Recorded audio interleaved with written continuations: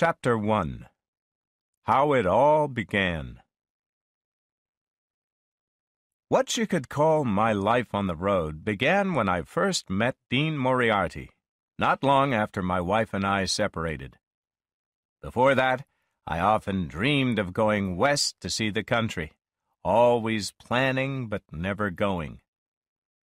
Dean is the perfect guy for the road because he was actually born on the road when his parents were passing through Salt Lake City in 1926 on their way to Los Angeles. First reports of him came to me through Chad King. Chad showed me some letters from Dean written in a New Mexico jail for kids. This is all far back, when Dean was not the way he is today, when he was just a mysterious jail kid. Then news came that Dean was out of jail and was coming to New York for the first time. Also, there was talk that he had just married a girl called Mary Lou. One day in college, Chad and Tim Gray told me Dean was staying in rooms in East Harlem. He had arrived the night before with beautiful little Mary Lou. They got off the Greyhound bus at 50th Street, went around the corner to Hector's Cafe, and bought beautiful big cream cakes. All the time, Dean was telling Mary Lou things like, "Now, darling, here we are in New York, and although I haven't quite told you everything I was thinking when we crossed the Missouri River, it's absolutely necessary now to postpone all those things concerning our personal love and at once begin thinking of work-life plans." That was the way he talked in those early days. I went to their little apartment with the boys, and Dean came to the door in his shorts. Gene had blue eyes and a real Oklahoma accent. He had worked on Ed Wall's farm in Colorado before he married Mary Lou. She was a pretty blonde with long, curly hair. She sat on the couch, her smoky blue eyes staring. But although she was a sweet little girl, she was stupid and could do horrible things. That night we drank beer and talked until dawn, and in the morning, while we sat around smoking in the gray light of a gloomy day, Dean got up nervously and walked around, thinking. Then he decided Mary Lou could get some breakfast. Later, I went away. During the next week, he told Chad King that he absolutely had to learn how to write. Chad said that I was a writer, and he should come to me for advice. Then Dean had a fight with Mary Lou in their Hoboken apartment, just across the Hudson River from New York, and she was so angry that she went to the police and accused Dean of some false, crazy thing, so that Dean had to run away from Hoboken. He came right out to Paterson, New Jersey, where I was living with my aunt, and one night while I was studying, there was a knock on the door, and there was Dean in the dark hall, saying, "Hello, you remember me, Dean Moriarty? I've come to ask you to show me how to write." "And where's Mary Lou?" I asked, and Dean said that she had gone back to Denver. So we went out to have a few beers because we couldn't talk like we wanted to talk in front of my aunt, who took one look at Dean and decided that he was a madman. In the bar, I told Dean, "You didn't come to me only to learn to be a writer. And anyway, what do I really know about it except that you have to work and work at it?" And he said, "Yes, of course. I know exactly what you mean, and in fact, all those problems have come to my attention." And on about things I didn't understand, and he didn't either. But we understood each other on other levels of madness, and I agreed that he could stay at my house till he found a job, and we agreed to go out west at some time. That was the winter of 1947. One night we went to New York, and it was the night that Dean met Carlo Marx. They liked each other immediately, and from that moment on, I did not see Dean as often as before, and I was a little sorry, too. But all the crazy things that were going to happen began then. It would mix up all my friends, and all I had left of my family, in a big dust cloud over the American night. Carlo told Dean of Old Bull Lee, Elmer Hassel, Jane. Lee in Texas growing marijuana, Hassel in jail, Jane wandering on Times Square, full of drugs, with her baby girl in her arms, until somebody took her to Bellevue Hospital. And Dean told Carlo about people in the West like Tommy Snark, the card player, Big Ed Dunkel, his many girlfriends, sex parties, and other adventures. Then the spring came, the great time of traveling, and everybody was getting ready to go on one trip or another. I was busy working on my novel. And when I was halfway, and after a trip down south with my aunt to visit my brother Rocco, I got ready to travel west for the very first time. Dean left before me.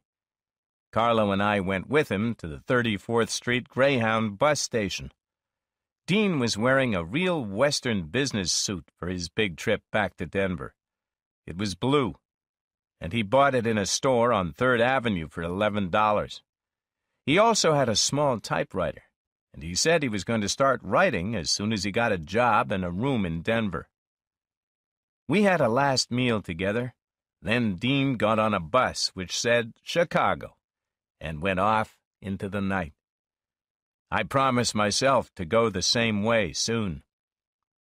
And this was really the way that my whole road experience began, and the things that happened were amazing and must be told.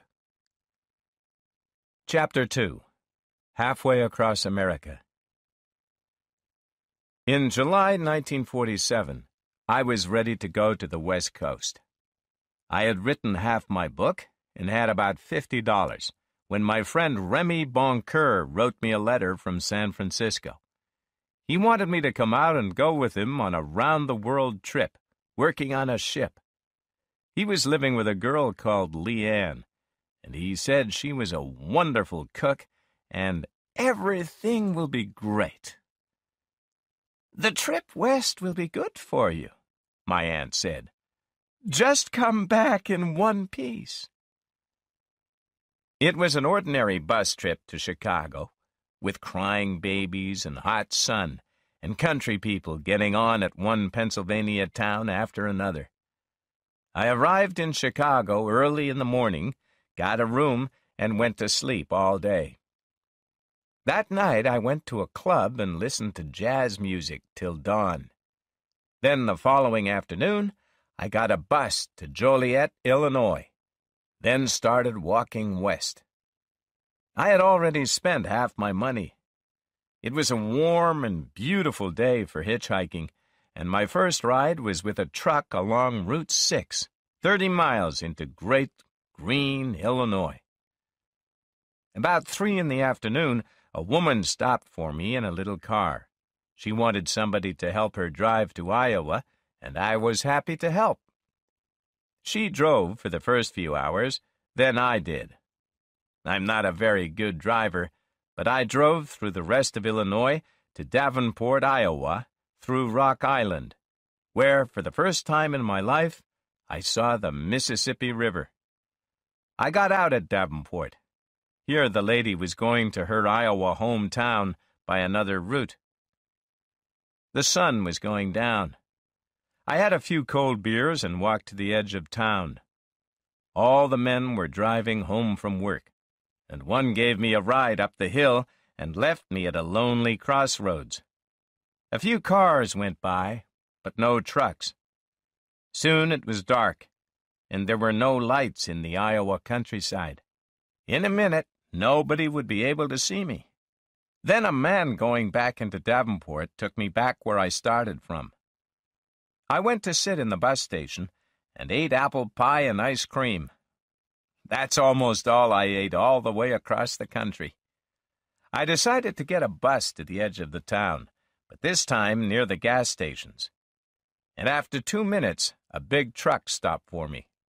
The driver was a big guy who paid hardly any attention to me, so I could rest quietly without talking. We stopped later, and he slept for a few hours in the driving seat. I slept too. Then, at dawn, we were off again, and an hour later the smoke of Des Moines appeared over the fields.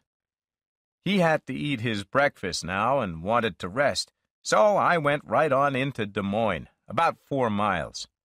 I got a ride with 2 boys from the University of Iowa, and it was strange sitting in their new, comfortable car as we drove smoothly into town. I spent all day sleeping in a room at a small, gloomy old hotel near the railroad line. The bed was big and clean and hard. I woke up as the sun was getting red, and for about 15 seconds I didn't know who I was. I was far away from home, tired from traveling, and in a cheap hotel room I'd never seen. I was halfway across America, at the dividing line between the east of my early life and the west of my future. And maybe that's why I truly forgot who I was on that strange red afternoon. But I had to get moving, so I picked up my bag and went to eat. I ate apple pie and ice cream again. There were beautiful girls everywhere I looked in Des Moines that afternoon, but I had no time now for thoughts like that. But I promised myself a good time in Denver. Carlo Marx was already in Denver. Dean was there. Chad King and Tim Gray were there. And there was mention of Ray Rollins and his beautiful blonde sister, Babe Rollins. And 2 waitresses Dean knew, the Betancourt sisters, and even Roland Major, my old college writing friend, was there. So I rushed past the pretty girls, and the prettiest girls in the world live in Des Moines. Chapter 3. The Greatest Ride of My Life. The greatest ride of my life came outside of the town of Gothenburg. A flatback truck came by, and 6 or 7 boys were lying out on it. The drivers were 2 young blonde farmers from Minnesota, and they were picking up everybody they saw on that road. They were a smiling, handsome pair of young men. The truck stopped, and I ran up to it. "Is there room?" "Sure, jump on," they said. "There's room for everybody." I jumped on, and the truck drove off. I looked around at the others. There were 2 young farmer boys from North Dakota, 2 city boys from Columbus, Ohio, who were hitchhiking around the United States for the summer, a tall, slim fellow from Montana. Finally, there were Mississippi Gene and his young friend. Mississippi Gene was a little 30-year-old dark guy who rode on trains around the country. His friend was a 16-year-old, tall, blonde kid who was quiet and seemed to be running away from something. He had a worried look. Both of them wore old clothes that had turned black from the smoke of the railroads and from sleeping on the ground. "Where are you going?" Mississippi Gene asked me. "Denver," I said. "You got any money?" asked Montana Slim. "No," I said. "Well, maybe enough for some whiskey till I get to Denver. What about you?" "I know where I can get some," he said. "Where?" I said. "Anywhere," he said. "You can always follow a man down a dark street and rob him, can't you?"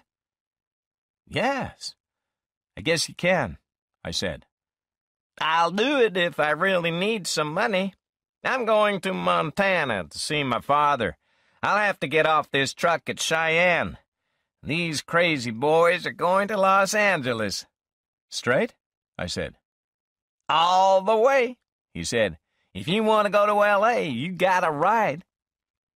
I thought about this, but decided that I'd get off at Cheyenne, too, and hitchhike south, 90 miles to Denver. I was glad when we stopped to eat. We all went into the restaurant and had hamburgers and coffee, while the 2 blonde farmers from Minnesota ate enormous meals. They were brothers, and they took farm machines from Los Angeles to Minnesota.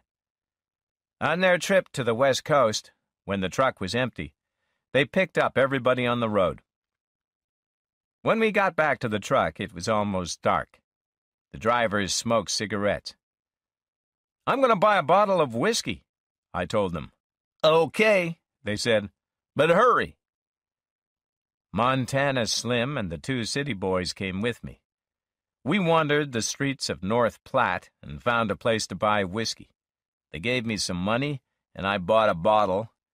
Then we went back to the truck. It got dark quickly. We all had a drink, except the two Minnesota brothers. "We never drink," they said.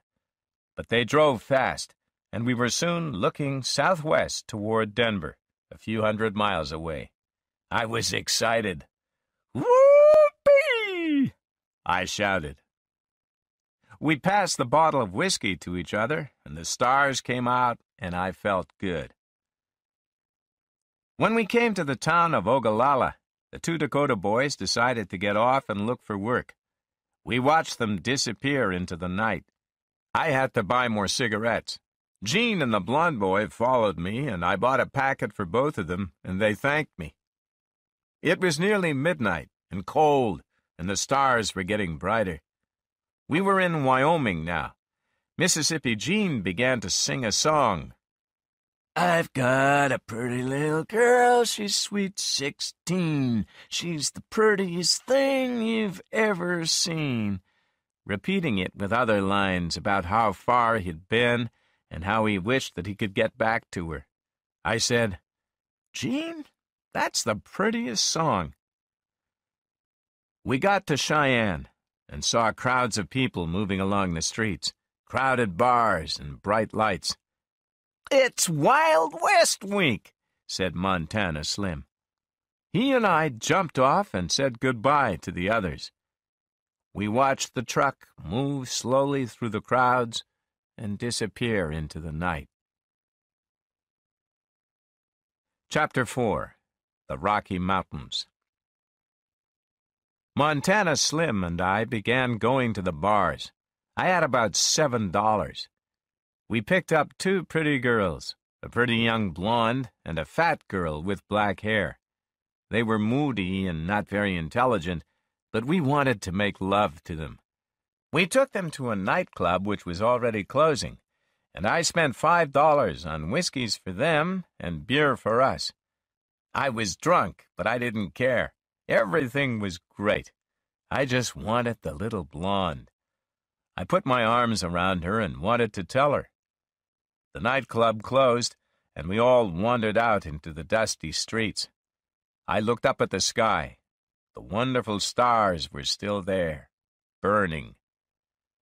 The girls wanted to go to the bus station, so we went there, but it was to meet a sailor who was waiting for them. He was the fat girl's cousin, and he had friends with him. The blonde wanted to go to her home in Colorado, just south of Cheyenne. "I'll take you in a bus," I said. "No," she said, then went on, "I want to go to New York. I'm tired of this. There's no place to go except Cheyenne, and there's nothing in Cheyenne." "There's nothing in New York," I said. She went to join the sailor and the others. Slim was sleeping on a seat. I sat down and told myself that I was stupid. Why didn't I save my money? I thought. Why did I spend it all on that stupid girl? I laid down on the seat with my bag for a pillow and went to sleep. I woke up at 8 o'clock in the morning with a big headache. Slim had gone. To Montana, I guess. And there, in the blue air, I saw for the first time, far away, the great snowy tops of the Rocky Mountains. And I knew that I had to get to Denver at once. I got a ride in a car with a young fellow from Connecticut. He talked and talked. I was sick from drinking, and once I almost had to put my head out of the window. But by the time he let me off at Longmont, Colorado, I was feeling okay. It was beautiful in Longmont. I slept for 2 hours under a big tree near a gas station, then got a ride with a Denver businessman. We had a long, warm conversation about life, all the way to Denver. In those days, I didn't know Dean as well as I do now. So I phoned Chad King's house. He came and picked me up in his old Ford car that he used for trips into the mountains. Chad is a slim blond boy, and he smiled when he saw me. Chad had decided not to be Dean's friend anymore, for some strange reason, and he didn't even know where he lived. "Is Carlo Marx in town?" I asked. "Yes," he said, but he wasn't talking to him anymore either. It seemed that Chad King, Tim Gray, Roland Major, and the Rawlinses were not seeing or speaking with Dean Moriarty and Carlo Marx, and I was in the middle of this interesting war. My first afternoon in Denver, I slept in Chad King's room while Chad worked at the library, and in the evening his mother cooked us a wonderful dinner. But where was Dean? Chapter 5. Out on the Street. I went to live with Roland Major in a really nice apartment that belonged to Tim Gray's parents. We each had a bedroom, and there was a big living room where Major sat writing his short stories. He was a fat, red-faced hater of everything, who could turn on the warmest and most charming smile in the world when he wanted to. The Rawlinses lived near the apartment. This was a lovely family. A young mother with 5 sons and 2 daughters. The wild son was Ray Rawlins, and one of Ray's sisters was a beautiful blonde called Babe. She was Tim Gray's girl, and Major's girl was Tim Gray's sister Betty. I was the only guy without a girl. I asked everybody, "Where's Dean?" They smiled, but said they didn't know. Then it happened. The phone rang, and it was Carlo Marx. He gave me the address of his apartment, and I rushed over to meet him. "Where's Dean?" I asked him. "Dean's in Denver," he said, and he told me that Dean was making love to 2 girls at the same time. Mary Lou, his first wife, and Camille, a new girl. Carlo and I went through the streets in the Denver night. The air was so soft, the stars so beautiful, the promise of every street so great that I thought I was in a dream. We came to an old red brick building and went up carpeted stairs. Carlo knocked, then moved back to hide. He didn't want Camille to see him. Dean opened the door. He had no clothes on. I saw a dark-haired girl on the bed, one beautiful, creamy leg half covered. She looked up. "Sal," said Dean, "you've arrived! You finally got on that old road. Now, Camille," he turned toward her, "this is my old friend from New York. It's his first night in Denver, and it's absolutely necessary for me to take him out and find him a girl." "But what time will you be back?" she said. "It is now." He looked at his watch. "Exactly 1:14. I shall be back at exactly 3:14 for our hour together, darling. And then, as you know, I have to go and see the one-legged lawyer in the middle of the night, strange as it seems." This was so that he could see Carlo later, who was still hiding. We rushed off into the night, and Carlo joined us downstairs. "Sal, I have a girl waiting for you this very minute," said Dean. "A waitress, Rita Betancourt, and I've just got to make love to her sister tonight. Tomorrow I know where I can find you a job in the Camargo markets." We got to the house where the waitress sisters lived. The one for me was still working, but the sister that Dean wanted was in. We sat down on her couch. I was due to phone Ray Rollins at this time, and I did. He came over at once, took off his shirt, and began putting his arms around Mary Betancourt. Bottles rolled on the floor. We drank.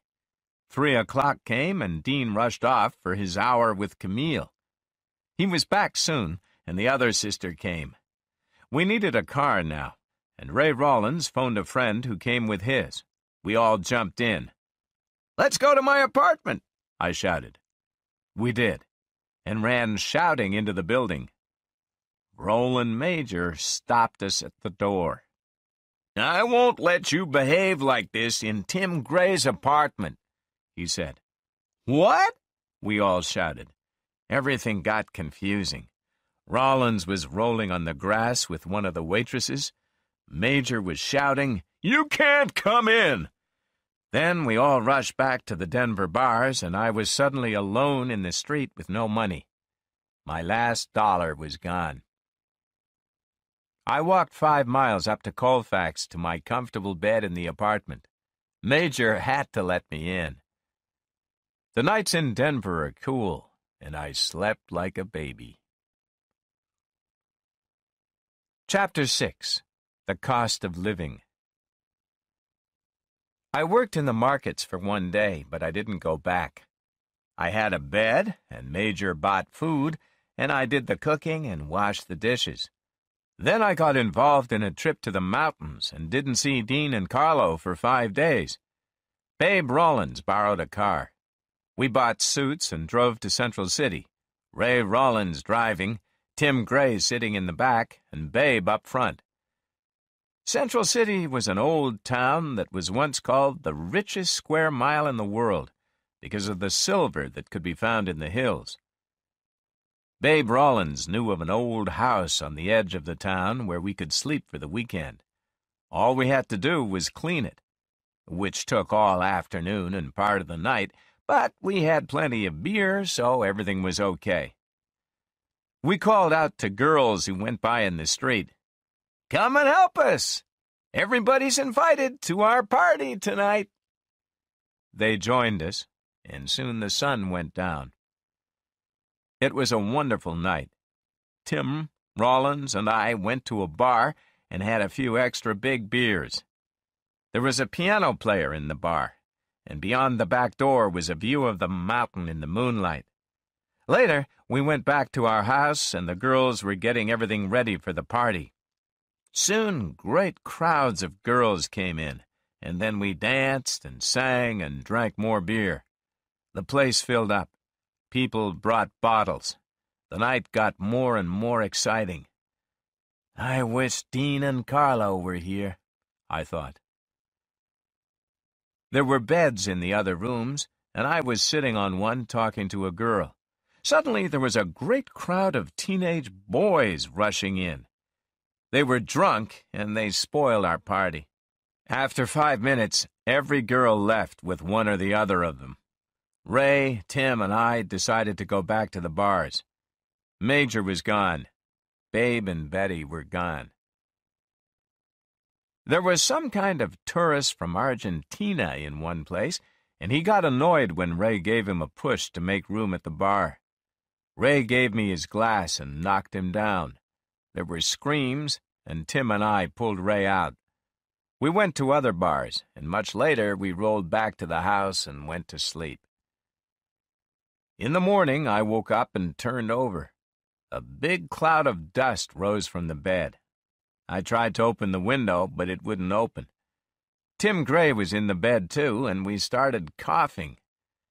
Our breakfast was stale beer. Babe came from her hotel, and we got our things together, ready to leave. Suddenly, everything seemed to be going wrong.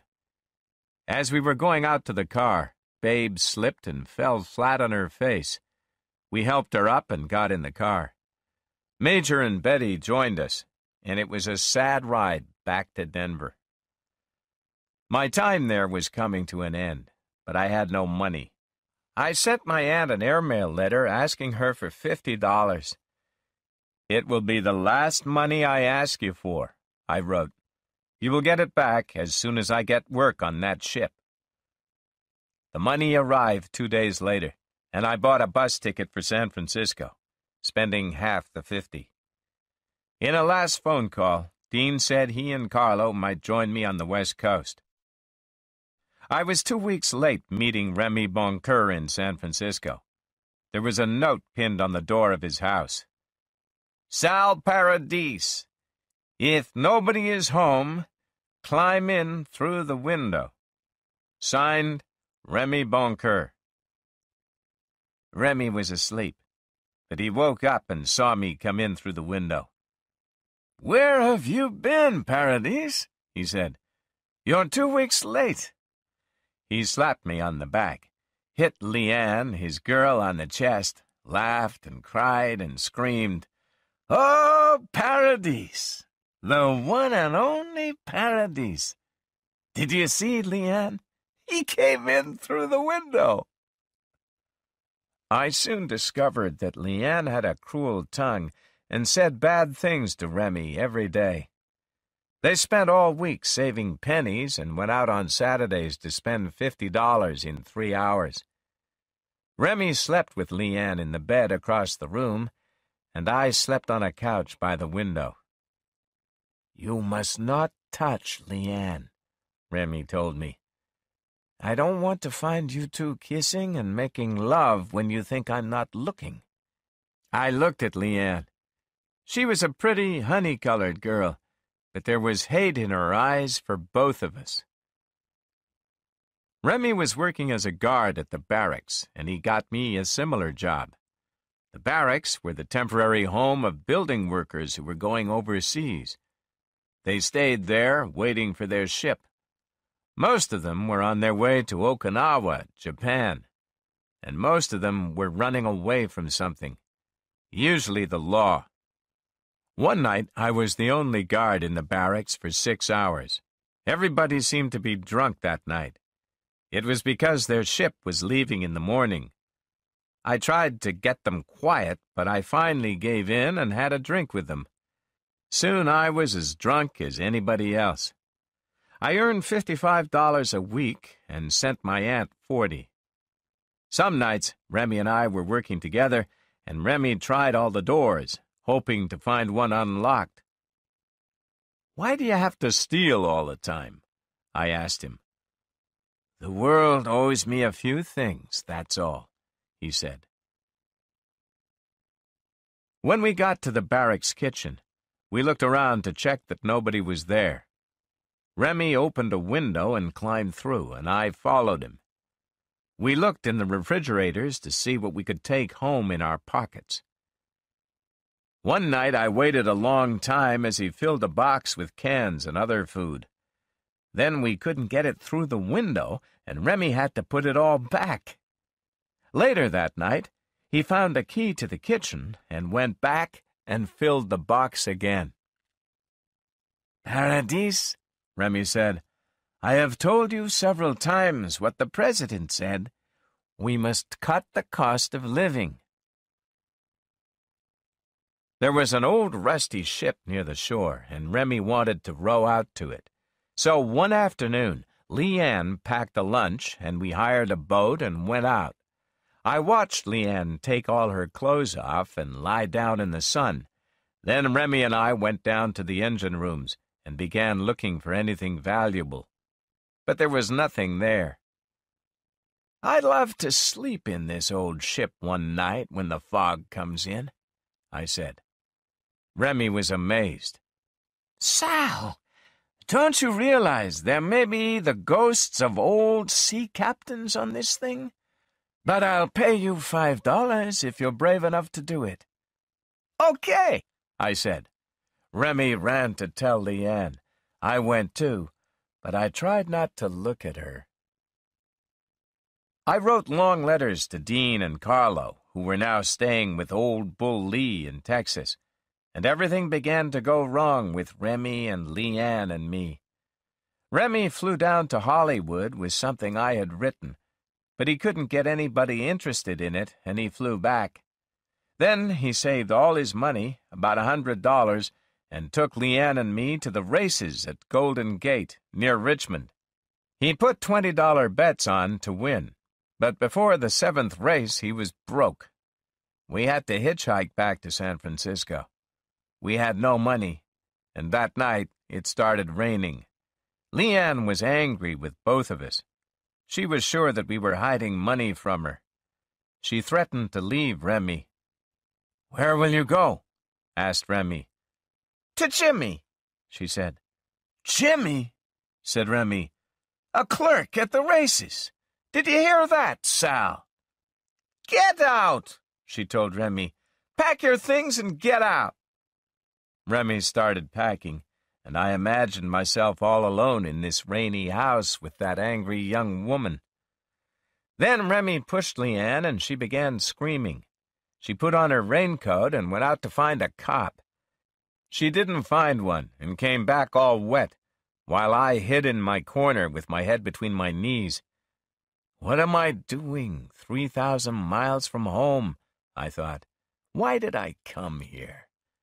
"And another thing, you dirty man," shouted Leanne. "Tonight was the last night I cook for you, so that you can fill your stomach and get fat and rude in front of my eyes." "I'm very disappointed in both of you," said Remy. "I flew to Hollywood. I got Sal a job. I bought you beautiful dresses, Leanne. Now I ask only one thing. My father is coming to San Francisco next Saturday night. Will you come with me and pretend that you, Leanne, are my girl and that you, Sal, are my friend? I've arranged to borrow $100 for Saturday night. I want my father to have a good time and go away without any reason to worry about me." This surprised me. Remy's father was a doctor. $100? He's got more money than you will ever have, I said to Remy. "You'll be in debt, man." "That's all right," he said quietly. "He's coming with his young wife. We must be very pleasant and polite." Leanne was impressed and looked forward to Saturday. I had finished my job at the barracks, and this was going to be my last Saturday night. Remy and Leanne went to meet his father at the hotel room first. I got drunk in the bar downstairs, then went up to join them all very late. I said something loud in bad French to Dr. Boncoeur, and Remy got angry and embarrassed. We all went to an expensive restaurant where poor Remy spent at least $50 for the 5 of us. And now, the worst thing happened.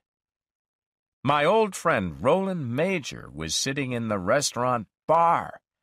He had just arrived from Denver and had a job on a San Francisco newspaper. He was drunk. He came over, slapped me on the back, and threw himself into the seat next to Dr. Boncoeur. Remy had an embarrassed red face. "Please introduce your friend, Sal," he said. "Roland Major of the San Francisco Argus," I said, trying not to laugh. Leanne was very angry with me. Major began chatting in Dr. Boncoeur's ear. "How do you like teaching high school French?" he shouted.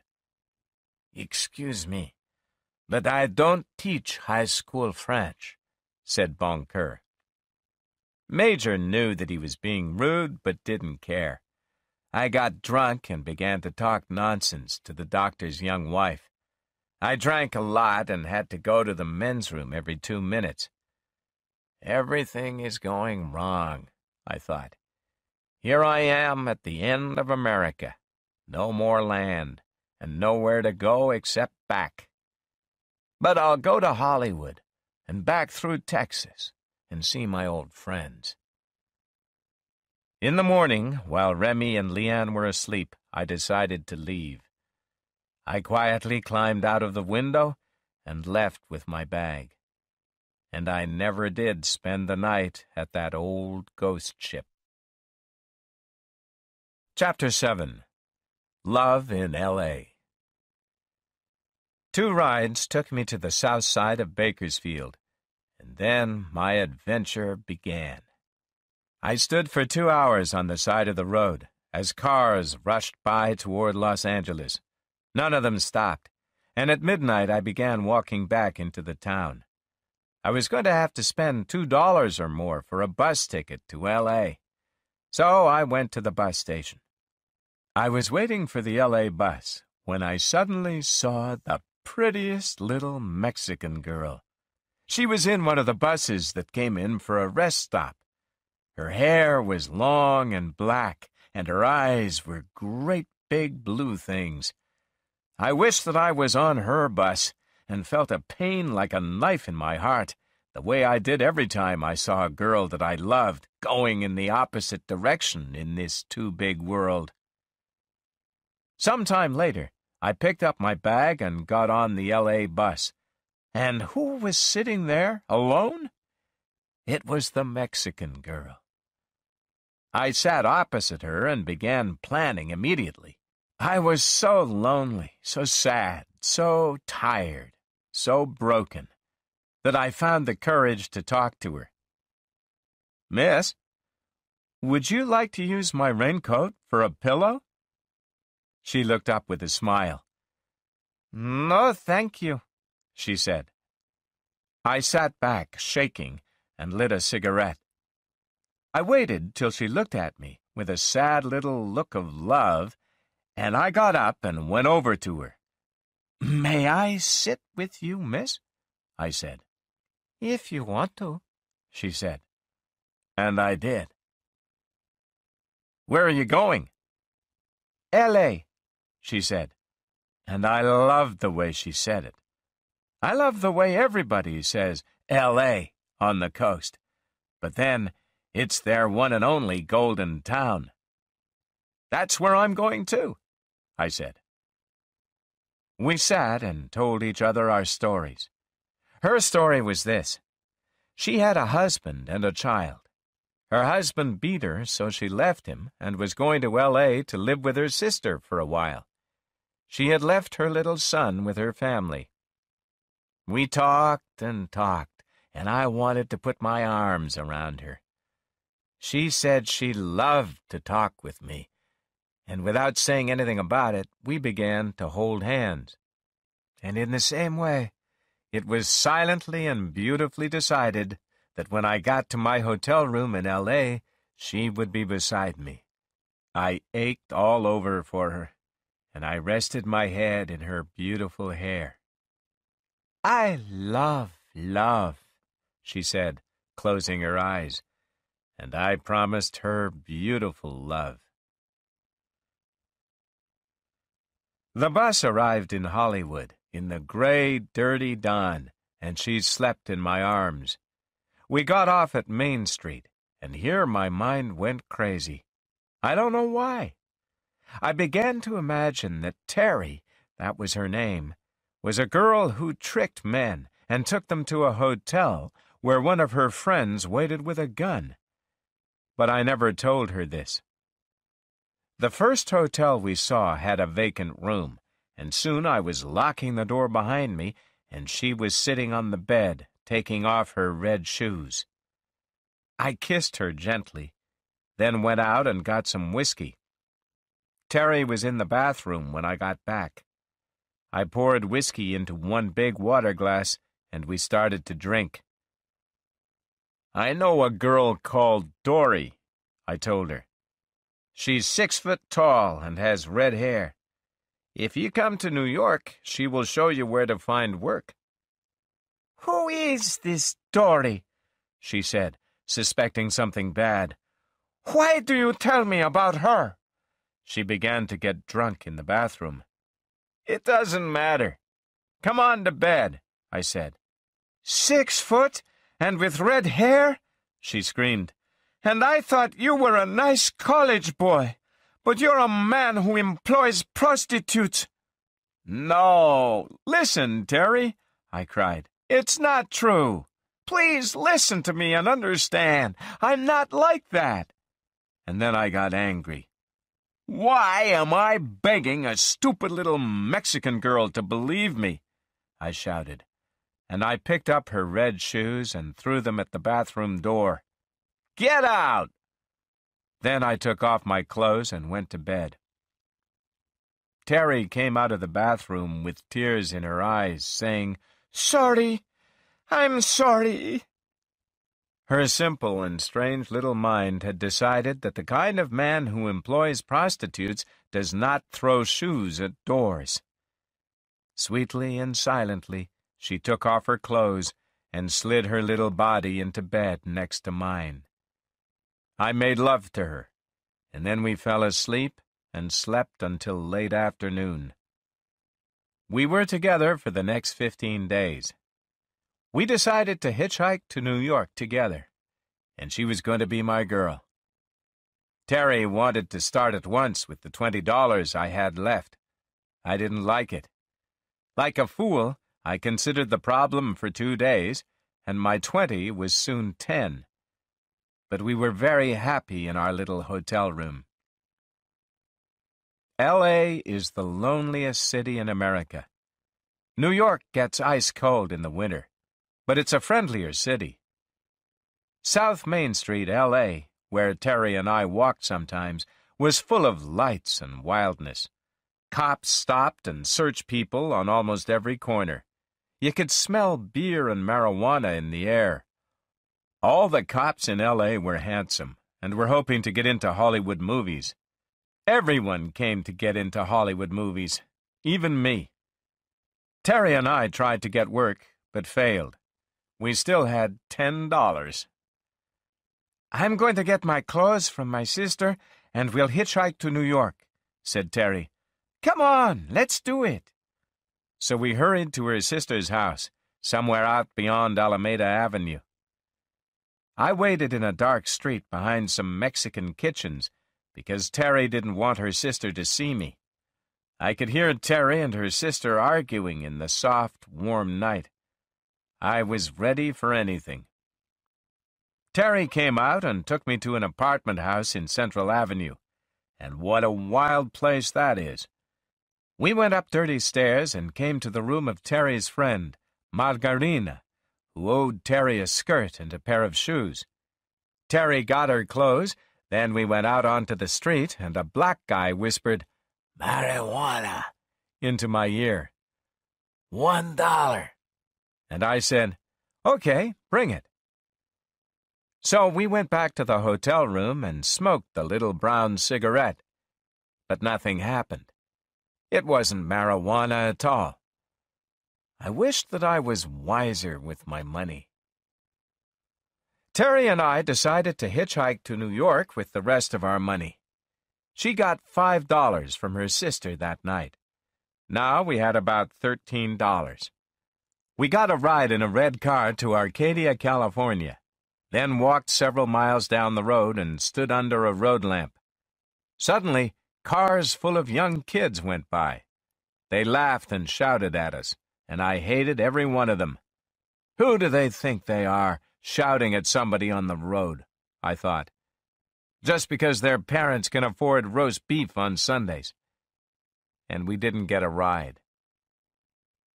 That night, in a little $4 hotel room, we held each other tight and made a plan.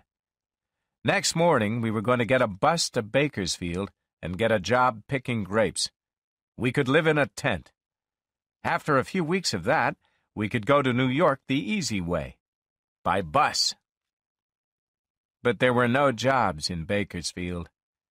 We ate a Chinese dinner, then went across the railroad lines to the Mexican part of town, where Terry talked with the Mexicans, asking for jobs. It was night now, and the little Mexican street was bright with the lights of movie theaters, cafes, and bars. Terry talked to everybody. Then we bought a bottle of whiskey and went and sat near the railroad buildings. We sat and drank till midnight, then got up and walked to the highway. Terry had a new idea. "We can hitchhike to my hometown, Sabinal, and live in my brother's garage," she said. We got a ride in a truck and arrived in Sabinal just before dawn. I took her to an old hotel by the railroad, and we went to bed comfortably. In the bright, sunny morning, Terry got up early and went to find her brother. I slept till noon. Terry arrived with her brother, his friend, and her child. Her brother's name was Ricky. He was a wild Mexican guy who liked whiskey, and he had a car. His friend Ponzo was a big, fat Mexican who spoke English without much accent. I could see that he liked Terry. Her little boy was Johnny, 7 years old, with dark eyes, and a sweet kid. "Today we drink, tomorrow we work," Ricky said, and off we went to a bar. It was a noisy place, and soon we were drinking and shouting with the music, while little Johnny played with other kids. The sun began to get red, and we came out and got into the car again. Off we went to a highway bar, and later I spent $1 on a meal for Terry and me in a Mexican restaurant. Now I had $4. Ricky was drunk, and poor little Johnny was asleep on my arm as we drove back towards Sabinal. That night, Terry and Johnny and I slept in a place with rooms for rent and tents out at the back. We had a room. Ricky drove on to sleep at his father's house, and Ponzo went to find his truck to sleep in. In the morning, I got up and went for a short walk. We were 5 miles outside of Sabinal, in cotton and grape-picking country. I asked the woman who owned the place, "Are there any of the tents vacant?" And she said there was one. It was the cheapest, $1 a day.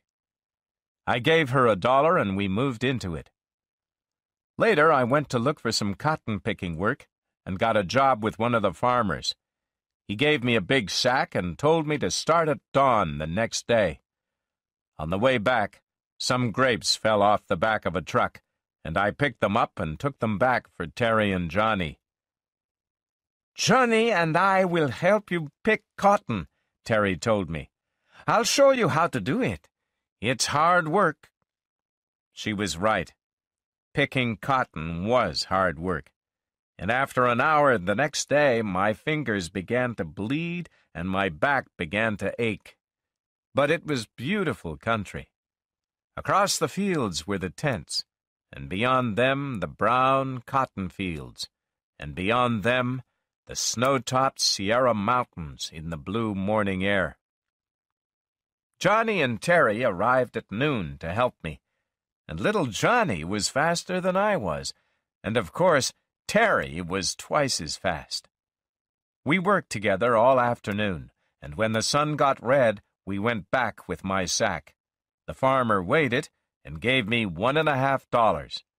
Then I borrowed a bicycle from one of the other men and rode down to a highway store and bought bread, butter, coffee, and cake. On the way back, traffic going to L.A. and San Francisco almost knocked me off my bicycle, and I swore and swore. I looked up into the dark sky and prayed to God for a better life and a better chance to do something for the little people I loved. But nobody was listening. Every day I earned less than $2. It was just enough to buy food in the evening. Time went by, and I forgot about Dean and Carlo and the road. Johnny and I played all the time, and Terry mended clothes. It was October now, and the nights were colder. Finally, we did not have enough money to pay the rent for the tent. "We have to leave here," I said. "Go back to your family, Terry. You can't live in tents with a baby like Johnny. The poor little thing is cold. And I have to get to New York." "I want to go with you, Sal," she said. "But how?" "I don't know," she said. "But I'll miss you. I love you." "But I have to leave," I said. "Yes, yes. We lay down one more time, then you leave," she said. So we made love one more time. Chapter 8. Dean's Story. Times Square in New York. I had traveled 8,000 miles around America, and I was back in Times Square. Patterson, where my aunt lives, is a few miles from Times Square. I had no money to go home in the bus, but I finally begged the price of a ticket from a Greek guy. When I got home, I ate nearly everything in the refrigerator. My aunt looked at me. "Poor little Salvatore," she said in Italian. "You're thin. Where have you been all this time?" I couldn't sleep that night. I just smoked in bed. The half-finished book I had been writing was on the desk. It was October. Everybody goes home in October. It was more than a year before I saw Dean again. I stayed home all that time, finished my book, and began going to college. At Christmas 1948, my aunt and I went down to visit my brother in Virginia. I had been writing to Dean, and he told me he was coming east again. I told him I was going to be in Testament, Virginia, between Christmas and New Year. One day, when all our relations were sitting in the house and talking, a 1949 Hudson car stopped outside. There was mud and dust on it. A tired young fella got out, came to the door, and rang the bell. He was wearing a torn shirt, and he needed a shave. I suddenly realized it was Dean. He had come all the way from San Francisco, and there were 2 more people sleeping in the car. "Dean!" I cried, smiling. "It's you! And who's in the car?" "Hello, hello, man," he said. "It's Mary Lou and Ed Dunkel. We need a place to wash, and we're tired." "But how did you get here so fast?" I said. "Man, that Hudson goes fast," he said. "Where did you get it?" I asked. "I bought it. I've worked on the railroads for $400 a month." For the next hour, my Southern relations did not know what was happening. They did not know who Dean, Mary Lou, or Ed Dunkel were, and they just sat and stared. There were now 11 people in that little house. Also, my brother Rocco had decided to move, and half his furniture had gone. He and his wife and baby were moving closer to the town of Testament. They had bought new furniture, and some of their old furniture was going to my aunt's house in Patterson, although we had not yet decided how it was going to get there. When Dean heard this, he immediately offered to take it in the Hudson. He and I could carry the furniture to Patterson in 2 fast trips and bring my aunt back at the end of the second trip. This was going to save a lot of money, so it was agreed. Then Rocco's wife made a meal, and we all sat down to eat. I learned that Dean had lived happily with Camille in San Francisco since that fall in 1947. He had got a job on the railroad and earned a lot of money. He was also the father of a pretty little girl, Amy Moriarty. Then he suddenly went crazy while walking down the street one day. He saw a 1949 Hudson for sale and rushed to the bank for all his money. He bought the car immediately. Ed Dunkel was with him. Now they were broke. Dean calmed Camille's fears. "I'm going to New York and bring Sal back," he told her. "I'll be back in a month." She wasn't very pleased. "But why?" she asked. "Why are you doing this to me?" He told her why, but of course it did not make sense. Big, tall Ed Dunkel also worked on the railroad, and he met a girl called Galatea. He and Dean decided to bring the girl east and get her to pay for the meals and gas, but she wouldn't do this unless Ed married her, so he did. And a few days before Christmas, they rolled out of San Francisco at 70 miles an hour. All the way, Galatea complained that she was tired and wanted to sleep in a hotel. 2 nights she forced them to stop, and they spent money on hotel rooms.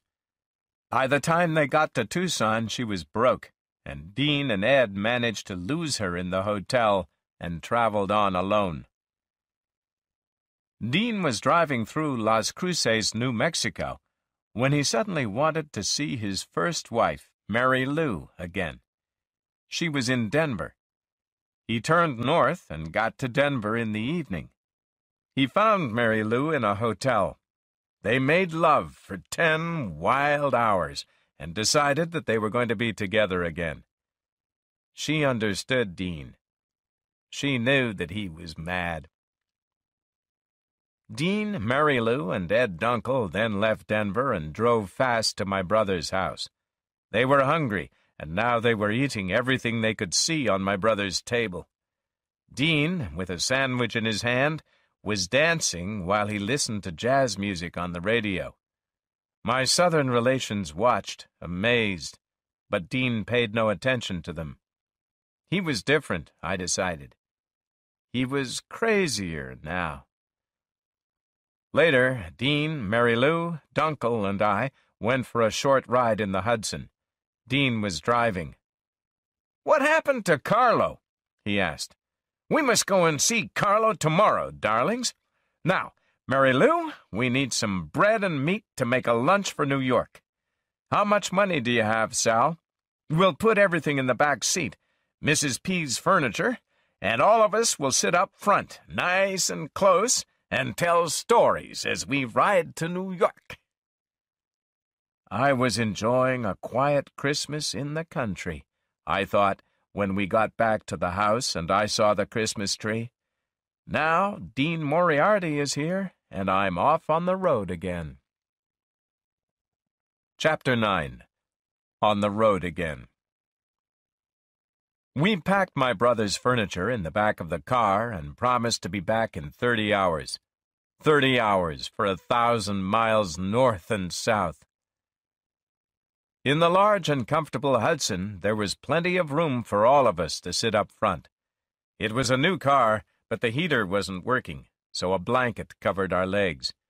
We rushed through Richmond, Washington, Baltimore, and up to Philadelphia on a country road, and talked and talked. I told Dean and Mary Lou about a beautiful Italian girl with honey-colored hair called Lucille. "I met her at college," I said, "and I want to marry her."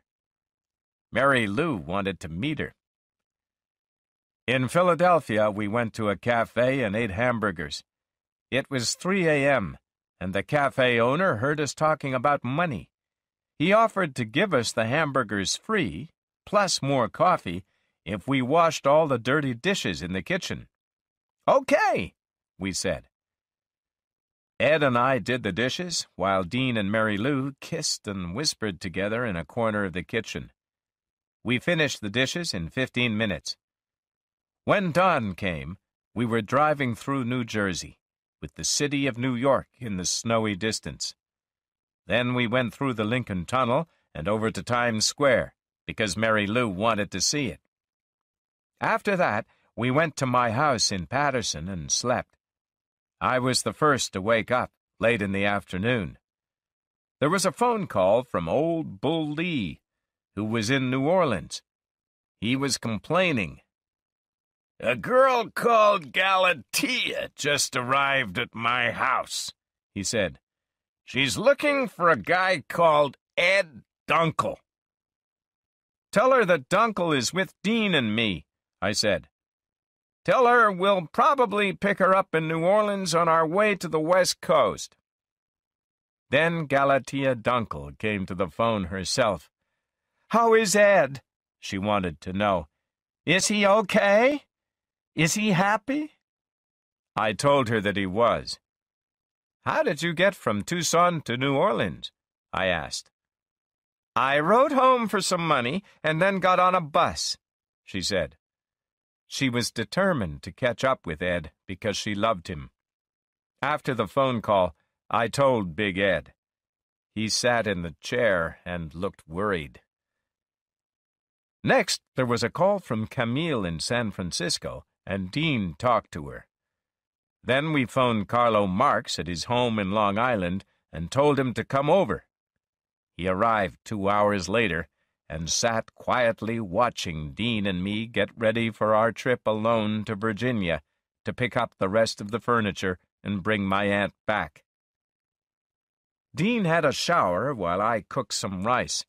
Mary Lou mended his socks, and then we were ready to go. Dean, Carlo, and I drove into New York. We promised to see Carlo in 30 hours, in time to greet the new year. Dean talked all night. He was very excited about everything he saw, every detail of every moment that passed. "Everything is fine, Sal," he said. "God exists. I used to be a jail kid, stealing cars. But all my jail problems are over now. I shall never be in jail again." We passed a kid who was throwing stones at cars in the road. "Look," said Dean. "One day he'll throw a stone at a car, and the car will crash, and the man will die. All because of that little kid. Yes, God exists, and we know America. We're at home. I know the people. I know what they do." There was nothing clear about the things he said, but what he meant to say was somehow pure and clear. Even my aunt listened, half curiously, as we drove back to New York that night with the furniture in the back of the car. At 4 a.m. in Washington, Dean stopped and phoned Camille in San Francisco. Soon after this, a police car overtook us and stopped us because we were going too fast, although we were only doing 30 miles an hour. Dean and I went to the police station and tried to explain that we didn't have any money to pay the $15 fine. But while we were arguing with the cops, one of them went out to look in the back of the car where my aunt was sleeping. She woke up and saw him. "Don't worry," she said. "I don't have a gun. Search the car if you want to. I'm going home with my nephew, and we didn't steal this furniture." My aunt paid the fine, and Dean promised to pay her when he had the money. And he did, a year and a half later. We arrived at the house in Paterson at 8 a.m. Chapter 10. Driving South. The New Year weekend went on for 3 days and 3 nights.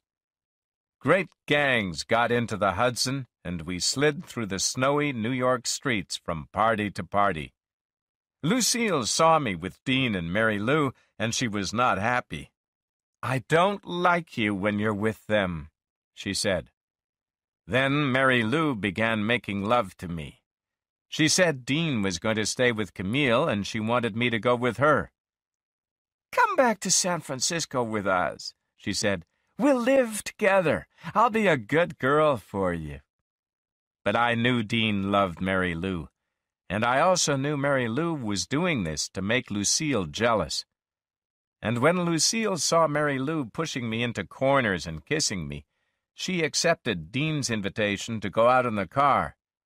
But they just talked and drank some whiskey. Everything was mixed up.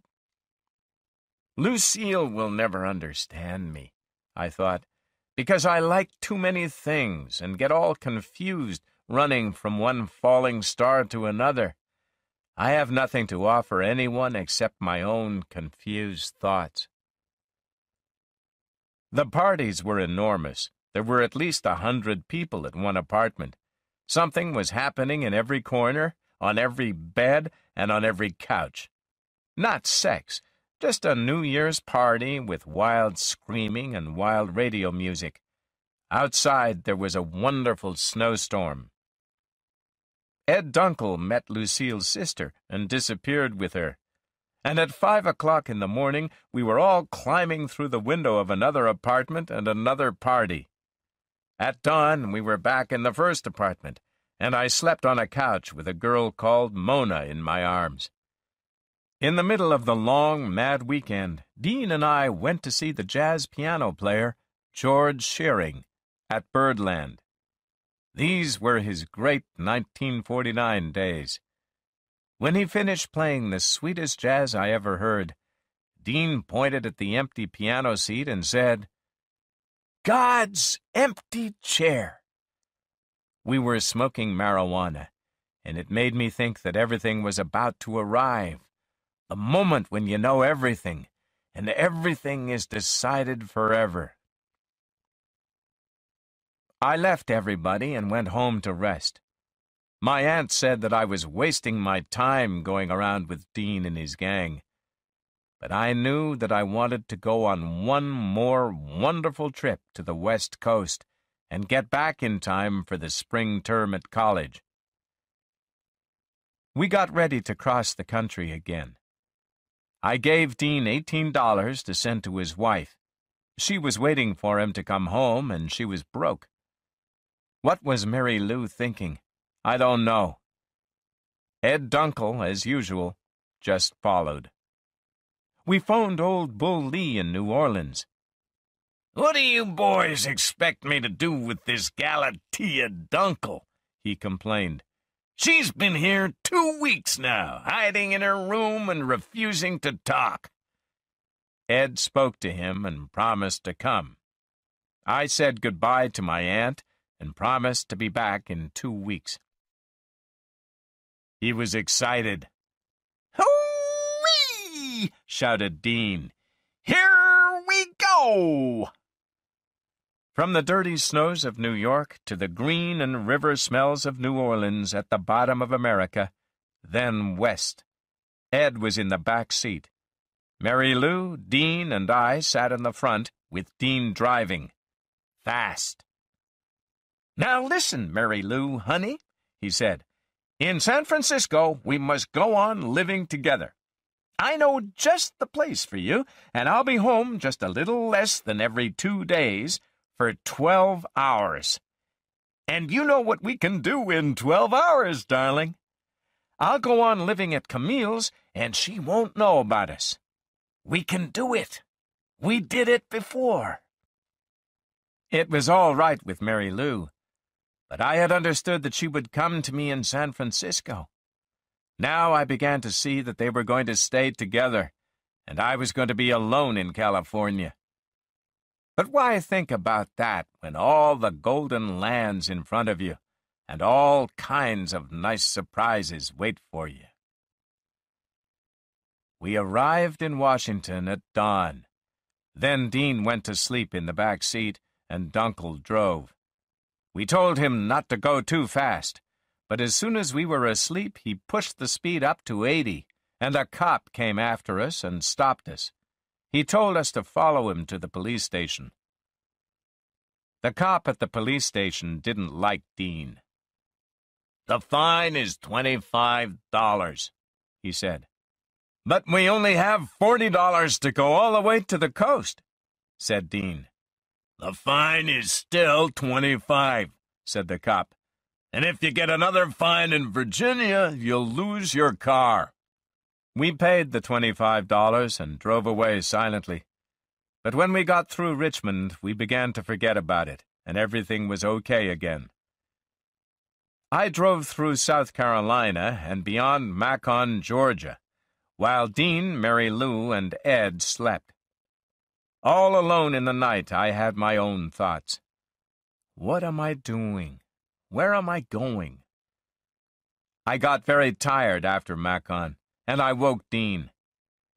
We got out of the car for air, and suddenly we could smell grass and feel warm air on our faces.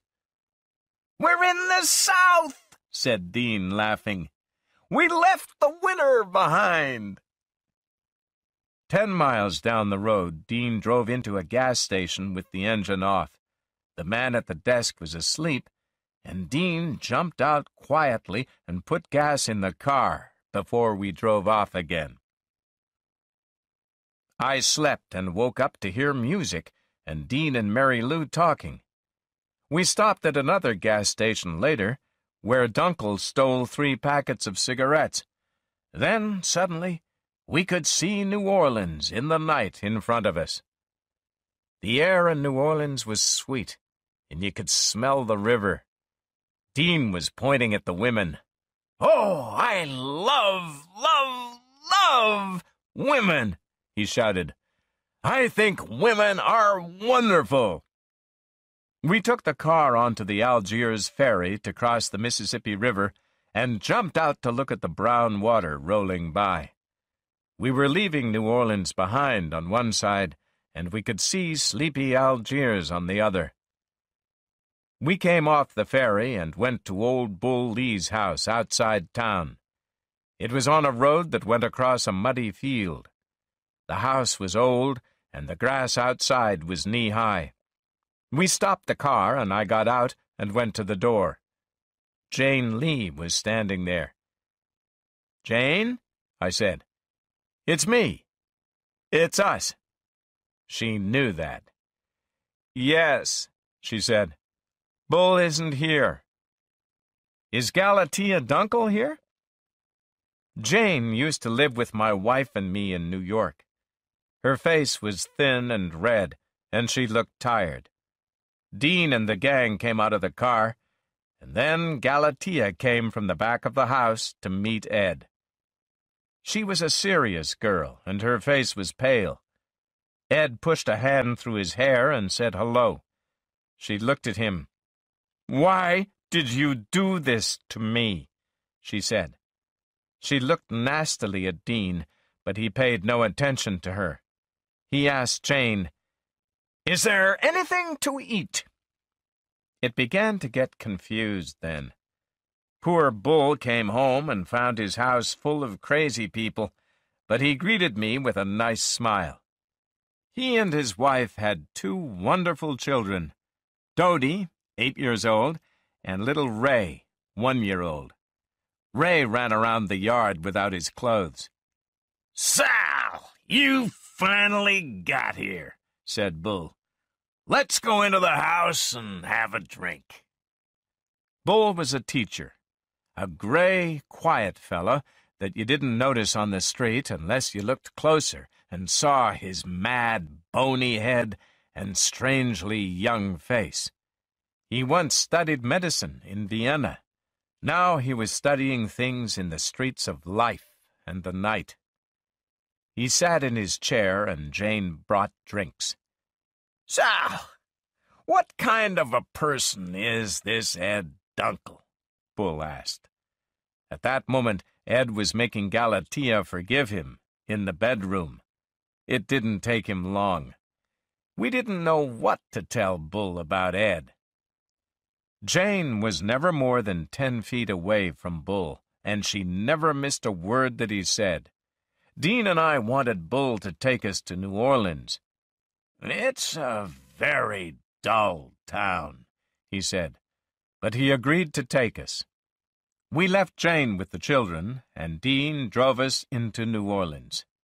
He drove very fast, as usual, and Bull said, "You'll never get to California alive with this madman, Sal."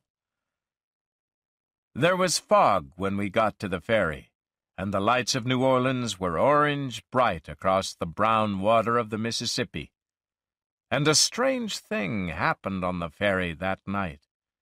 A girl threw herself over the side and drowned, either just before or just after our trip. We read about it in the newspaper the next day. Old Bull took us to all the dull bars in the French Quarter, and we went back home at midnight. That night, Mary Lou took all the drugs that Bull would give her, and Ed went to lie with Galatea in the big bed that old Bull and Jane never used. Dean was smoking marijuana. I went for a walk by the Mississippi River. Next day, I got up early and found old Bull and Dean in the backyard. It was a lovely, warm morning. Great, beautiful clouds floated across the sky, and the softest wind blew in from the river. We spent a mad day in downtown New Orleans, walking around with the Dunkels. Dean was crazy that day. He and I and Ed Dunkel ran across the railroad line and jumped on a moving train, while Mary Lou and Galatea waited in the car. We rode for half a mile, and Dean and Ed showed me the proper way to get off a moving train. We got back to the girls an hour late, and of course they were angry. Ed and Galatea decided to get a room in New Orleans and stay there and work. This was okay with Bull, who was tired of the whole gang now. We were waiting for some money to come from my aunt. When it came, the three of us, Dean, Mary Lou, and I, said goodbye. We were off to California. Chapter 11. Journey to San Francisco. We went back across the river on the ferry, then on a highway to Baton Rouge in purple darkness, turned west there, and crossed the Mississippi at a place called Port Allen. On through Louisiana, Lawtell, Eunice, Kinder, DeQuincy, and Sabine. We had hardly enough money to get to San Francisco. Soon we were crossing the Sabine River and saw lights in front of us. Texas! It's Texas! Beaumont Oil Town! We went through Beaumont, over the Trinity River, and on into Houston. The streets were empty at 4 o'clock in the morning. Beyond Houston, Dean got tired and I drove. Rain began to fall. I drove through a little cow town with a muddy main street, but couldn't find my way out. "What do I do?" I said. But Dean and Mary Lou were asleep. I turned and went slowly back through the town. Outside the town, I suddenly saw 2 car lights coming toward me. "I'm on the wrong side of the road," I thought, and moved right into the mud. I rolled back onto the road, and at the last moment realized that the other driver was on the wrong side and didn't know it. I pulled the car over into the mud again, and the other car stopped. There were 4 men inside it, all drunk. "Which way to Houston?" shouted the driver. I pointed my thumb back. Suddenly I thought, they did this on purpose just to ask the way. They looked sadly at the floor of their car, where empty bottles rolled, then drove away. I started the car. It was stuck in mud a foot deep. "Dean, wake up," I said. "We're stuck in the mud." "What happened?" asked Dean. And I told him. He swore, and we put on old shoes and got out into the rain. We woke up Mary Lou, and she sat in the driver's seat, while Dean and I pushed from behind. In a minute, we were covered with mud. Then, suddenly, the Hudson slid wildly across the road, and Mary Lou stopped it, and we got in. I fell asleep, and the mud on my clothes was hard when I woke up in the morning. We were near Fredericksburg, and it was snowing. I began to wish that I was back in New Orleans. Mary Lou was driving, and Dean was sleeping. She drove with one hand, the other reaching back to me in the back seat, and made sweet promises about San Francisco. I wanted her, but I was unhappy about it, too. At 10 o'clock, Mary Lou let me drive. Dean slept for hours. I drove several hundred miles across snowy roads. At Sonora, I stole bread and cheese from a store while the owner talked to a big farmer in another corner. Dean was pleased. He was hungry, but we didn't dare spend any money on food. Dean drove the rest of the way across Texas, about 500 miles, to El Paso. He stopped once to take off all his clothes, then drove on. "Now, Sal, now, Mary Lou," he said, "I want you to do the same. Let the sun shine on your pretty skins. Come on!" Mary Lou took off her clothes, and so did I. All 3 of us sat in the front seat. Every mile or 2, big trucks went by, and the drivers stared as they saw a beautiful girl sitting between 2 men, all without clothes. We came into El Paso that evening. "We have to get some money for gas," Dean said, "or we won't get to San Francisco." We tried the travel office where you go for share-the-gas rides. We went to the Greyhound bus station to try to persuade somebody to give us their ticket money and travel with us, instead of taking a bus to the coast. Suddenly, a crazy young kid joined us, and he and Dean rushed out for a beer. "Come on, man! Let's go and hit somebody on the head and get his money," the kid said. "Okay, kid," shouted Dean. They ran off. For a moment I was worried, but Dean only wanted to have fun with the kid. They weren't going to hit anybody. Mary Lou and I waited in the car. She put her arms around me. "Wait until we get to San Francisco," I told her. "I don't care," she said. "Dean's going to leave me." "When are you going back to Denver?" I asked. "I don't know. I don't care. Can I go back east with you?" "We'll have to get some money in San Francisco," I said. "I know a restaurant where you can get a job," she said, "and I can be a waitress. I know a hotel where we can stay. We'll stay together." "Oh, I'm sad." "What are you sad about, kid?" I said. "Everything," she said. "I wish Dean wasn't so crazy." Dean came back, laughing. "He was a crazy kid," he said, and he jumped in the car and drove fast out of El Paso. "We'll just have to pick up some hitchhikers." We saw one outside El Paso, a kid about 17 years old, and Dean stopped. "How much money do you have?" asked Dean. The kid had no money, but Dean told him to get in the car anyway. His name was Alfred. Then I remembered my old friend Hal Hingham in Tucson, Arizona. "He'll lend me $5, I said. Immediately, Dean said that we were going to Tucson. We arrived in Arizona at dawn. I woke up to find everybody asleep in the car. I got out. We were in the mountains. Cool purple airs, red mountainsides, green valleys, and a beautiful sunrise. It was time for me to drive on. I pushed Dean and the kid out of the way and went down the mountain with the engine off to save gas. I asked the man at the gas station in Benson, "Do you know a store where I can sell my watch?" And he pointed to a store near the station.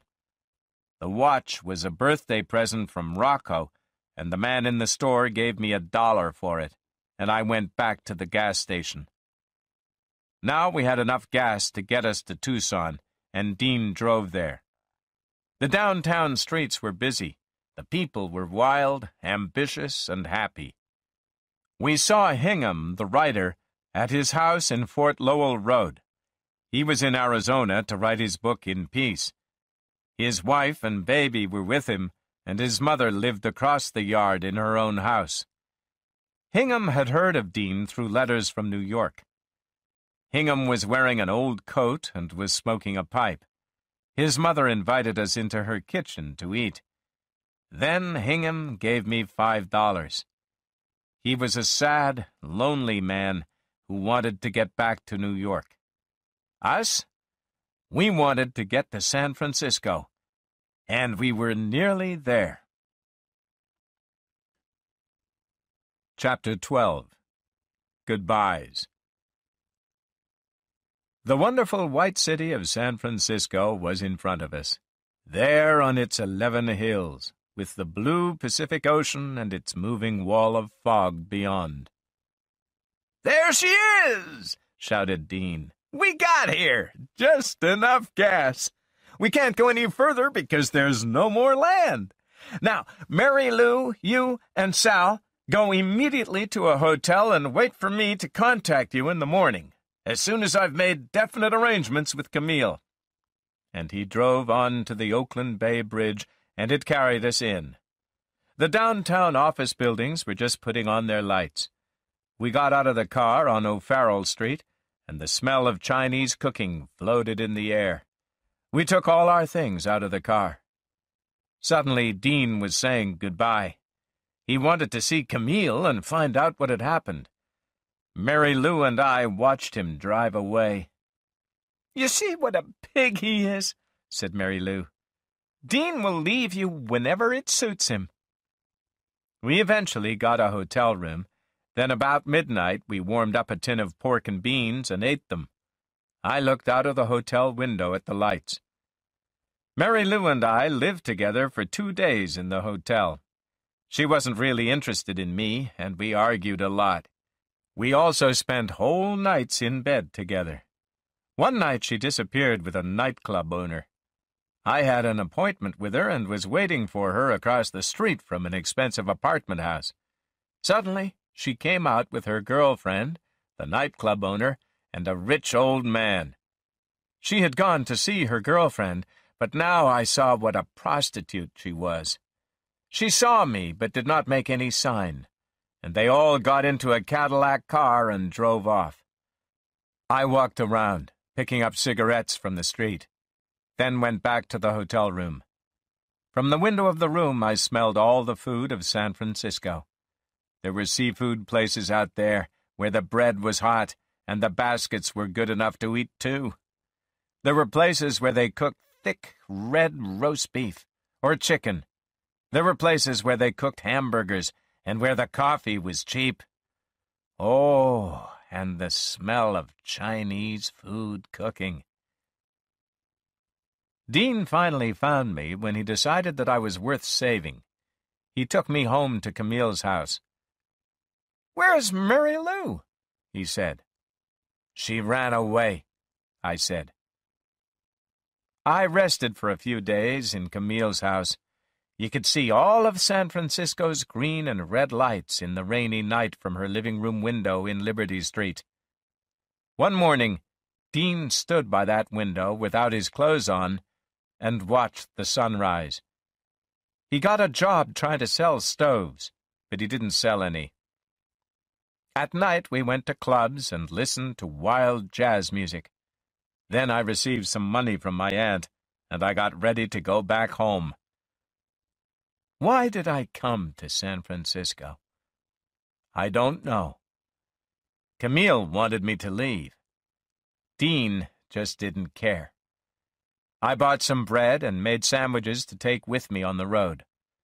The last night Dean went crazy and found Mary Lou somewhere downtown, and we got in the car and drove all over Richmond to jazz clubs and bars.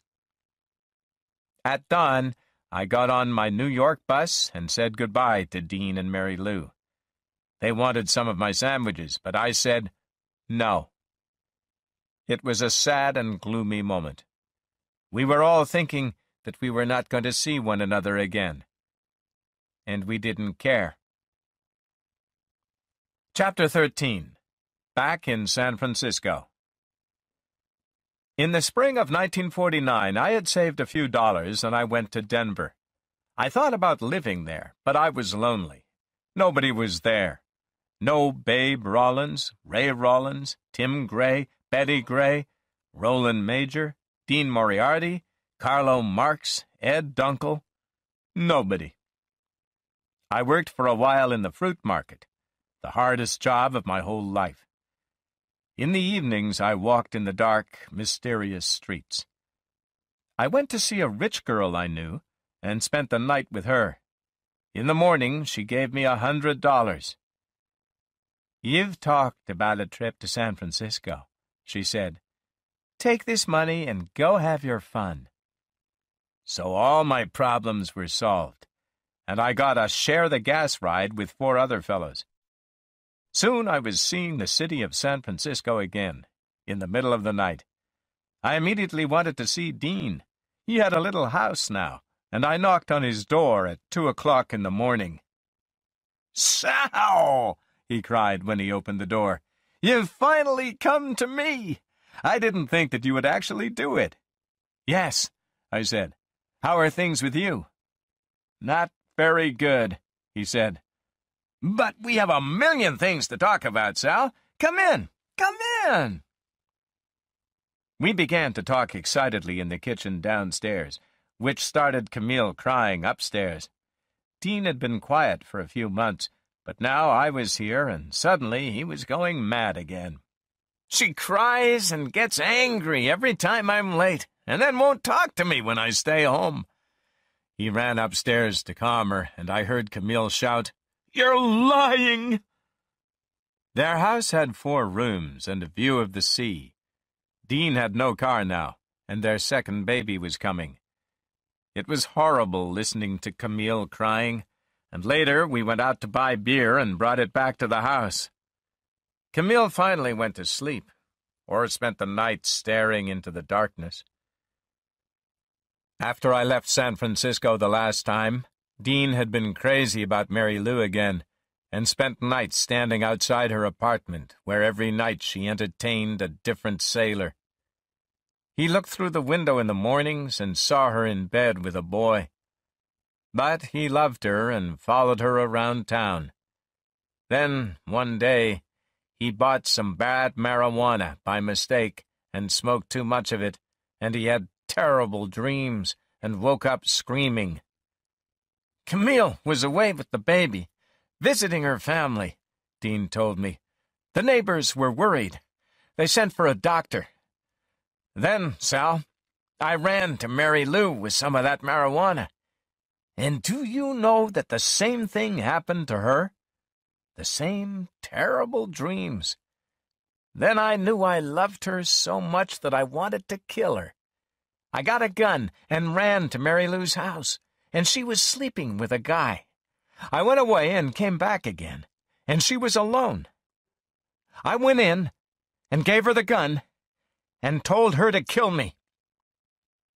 She held the gun in her hand for a long time. I said, "One of us has to die," and she said, "No." So I beat my head on the wall. Man, I was crazy. And then she calmed me. Then what happened? I asked. That was months ago. She finally married a man who sells cars. He has promised to kill me if he ever finds me near her. If necessary, I'll have to kill him, and then I'll go to San Quentin prison. He showed me his hand, and I saw that it was injured. I hit Mary Lou the last time we met, and I broke my thumb. A horrible doctor tried to mend it, but a pin went through the top of my thumb and infected the bone. I had to have an operation and a piece off the end of my thumb. He unwrapped the bandages and showed me. It got worse, and I can't work with it. So I look after the baby while Camille works. You'll see my beautiful little daughter tomorrow, Sal, and I know everything will be all right. We're growing older, Sal, he went on. We're beginning to know things. I understand what you tell me about your life, and now you're ready to meet a girl and make her your own. I've tried so hard with my women, Sal. And in the morning, Camille threw both of us out. I had been out to a bar, and I came back to find Dean and Camille shouting at each other. I went through and locked myself in the bathroom. A few moments later, Camille threw Dean's things onto the living room floor and told him to pack. I heard Dean's crazy laugh, together with the cries of the baby, and then he was packing his things into an old suitcase. I got my bag and packed it as Camille lay in bed shouting, "You're lying! You're lying!" Then we ran out of the house and down the street. Dean had not shaved, his hair was wild, and he was wearing a torn shirt, and he was grinning the silliest grin I've ever seen. "Why did she throw you out?" I said. "What did you do?" "What?" he said, confused. "What? What?" Poor Dean, half crazy, with an infected thumb, and surrounded by the broken suitcases of his life across America. "Let's walk to New York," he said, "and consider our circumstances on the way." I took out my money, counted it, and showed it to him. "I have $83, so, yes, let's go to New York. And after that, let's go to Italy." His eyes became excited, and I went on. "I'll get $1,000 for my book. We'll go and enjoy all the crazy women in Rome, Paris, all those places. We'll sit in pavement cafes.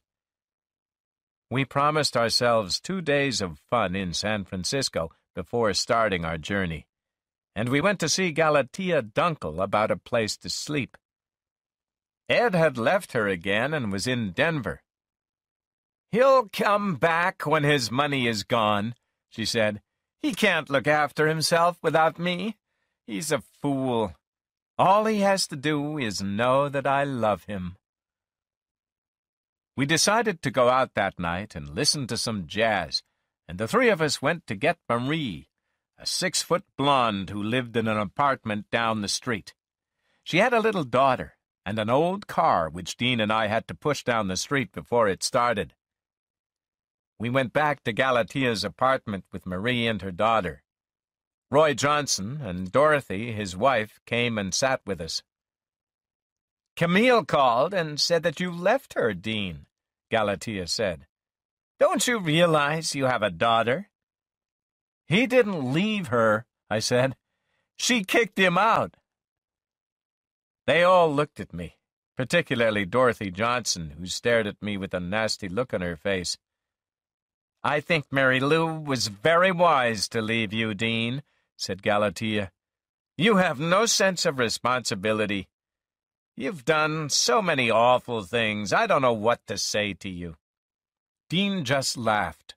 He stood on the carpet in the middle of them and did a little dance. "Camille is crying her heart out tonight," Galatea went on, "but she never wants to see you again. But you don't care. You just stand here and do silly dances." Dean did care, and I wanted to go and put my arm around him and tell them that this guy had troubles too. "Now you're going east with Sal," said Galatea. "Camille has to stay home and look after the baby now that you've gone. How can she keep her job? And if you see Ed along the road, you tell him to come back or I'll kill him." Dean was standing by the door, looking into the street, and then, without speaking a word, he walked out of the apartment and went to wait for us downstairs. "Come on, Galatea, Marie. Let's go to the jazz clubs and forget it," I said. "Dean will be dead one day. Then what can you say to him?" Chapter 14. The Road is Life. My stay in San Francisco had lasted just a little more than 60 hours. Now Dean and I were going east again. The car we were traveling in belonged to a tall, thin guy who was on his way home to Kansas. He drove with extreme care. There were 2 other passengers, a man and a woman, tourists who wanted to sleep everywhere. Dean drove after Sacramento, and we traveled fast and crazy, which frightened the others in the car. We left Sacramento at dawn, and were crossing the Nevada desert by noon. It was a hot, sunny afternoon, and all the towns along the Nevada road rolled by one after another. By the evening we could see the lights of Salt Lake City, almost 100 miles away, across the flat country. Suddenly, Dean stopped the car and fell back in the corner of the seat. I looked at him and saw that he was asleep. The people in the back seat sighed and began whispering together. I heard one say, "We can't let him drive any more. He's absolutely crazy." "He's not crazy," I said. "He'll be all right. And don't worry about his driving. He's the best driver in the world." I sat back and enjoyed the quietness of the desert and waited for Dean to wake up again. The tourists insisted on driving the rest of the way to Denver. We sat in the back and talked. But they got tired in the morning, and Dean got back into the driver's seat. He drove all the way to Denver, passing everybody and not stopping. And it was good to get out of the car in the city and leave these silly people behind. We still had a long way to go, but it didn't matter. The road is life. We went to stay with the family who had been my neighbors when I was in Denver 2 weeks earlier. The mother was a wonderful woman who drove coal trucks in winter to make money to feed her kids. Her husband left her years before when they were traveling around the country. Her children were wonderful, too. The eldest was a boy who wasn't there that summer. Next was lovely 13-year-old Janet, who picked flowers in the fields and wanted to be an actress in Hollywood. Then there were the little ones, Jimmy and Lucy. And they had 4 dogs. I warned Dean not to touch Janet. The woman, Frankie everyone called her, liked Dean straight away. She said that he reminded her of her husband. And he was a crazy one, I'm telling you, she said. There was lots of beer drinking and singing. Frankie was about to buy an old car, but Dean immediately made himself responsible for choosing it. This was because he wanted to use it himself to pick up college girls and take them up into the mountains. But Frankie was afraid to spend her money when they got to the garage. Dean sat down on the pavement and beat his head with his hands. "You can't get anything better for $100, he shouted, and he swore until his face was purple. Next day, we went to downtown Denver to see the travel office for a car to New York. Later, on the way to Frankie's, Dean suddenly went into a sports store, calmly picked up a ball, and came out again. Nobody noticed. Nobody ever notices things like this. It was a hot, sleepy afternoon, and we played catch as we walked along. "Don't worry, we'll get a travel office car tomorrow," said Dean. We started drinking a big bottle of whiskey at Frankie's house. A beautiful young girl lived across the field at the back of the house. As we drank the whiskey, Dean ran out of the kitchen door and across the field to throw stones at her window and to whistle to her. Suddenly he came back, his face pale. "The girl's mother is coming after me with a gun, and she got a gang of college kids from down the road to beat me." "Where are they?" I said. "Across the field," said Dean. He was drunk. We went out together, and I saw groups of people on the road. "Here they come!" somebody shouted. "Wait a minute," I said. "What's the matter, please?" The mother was there, with a big gun across her arm. "Your friend has annoyed us for long enough. If he comes back here again, I'm going to shoot and kill him," she said. I was so drunk I didn't care either, but I calmed everybody a little. "He won't do it again," I said. "He's my brother, and he listens to me. Put your gun away." Dean swore quietly as the girl watched from her bedroom window. I took Dean back across the field. "Hoo-wee!" he shouted. "I'm going to get drunk tonight." Frankie wanted to go to a bar and drink beer, and the 3 of us went out in a taxi to a place outside the town, near the hills. After a few drinks, Dean ran out and stole a car that was parked outside. He drove to downtown Denver and came back with a newer, better one. Suddenly, I saw cops and people outside, talking about the stolen car. "Somebody's been stealing cars," a cop was saying. Dean was right behind the cop, saying, "Oh, yes, yes." Then he came inside and had another drink and said, "I'm going out to get a really good car this time and go for a big drive into the mountains." And he ran out, jumped into the nearest car, and drove away. Nobody noticed him. A few minutes later, he was back in a different car, a new one. "It's a beautiful car," he whispered. "Let's all go riding." "I'm not going out in a stolen car," I told him. So he ran out of the bar and drove away. Frankie and I got a taxi to take us home. Suddenly, Dean went past us in the stolen car at 90 miles an hour. Then he turned and rushed back toward the town again as we got out of the taxi. We waited in the dark yard, worried, and a few moments later, he returned with yet another car, an old one. He stopped it outside the house, rolled out, went straight into the bedroom, and fell on the bed. I had to wake him up again to help me start the car. We got into it together, then drove it half a mile and left it under a tree. We got back into the house, and Dean went straight to sleep. The living room was a mess. Beer bottles everywhere. I tried to sleep. Chapter 15. Driving East. In the morning, Dean went to find the car again.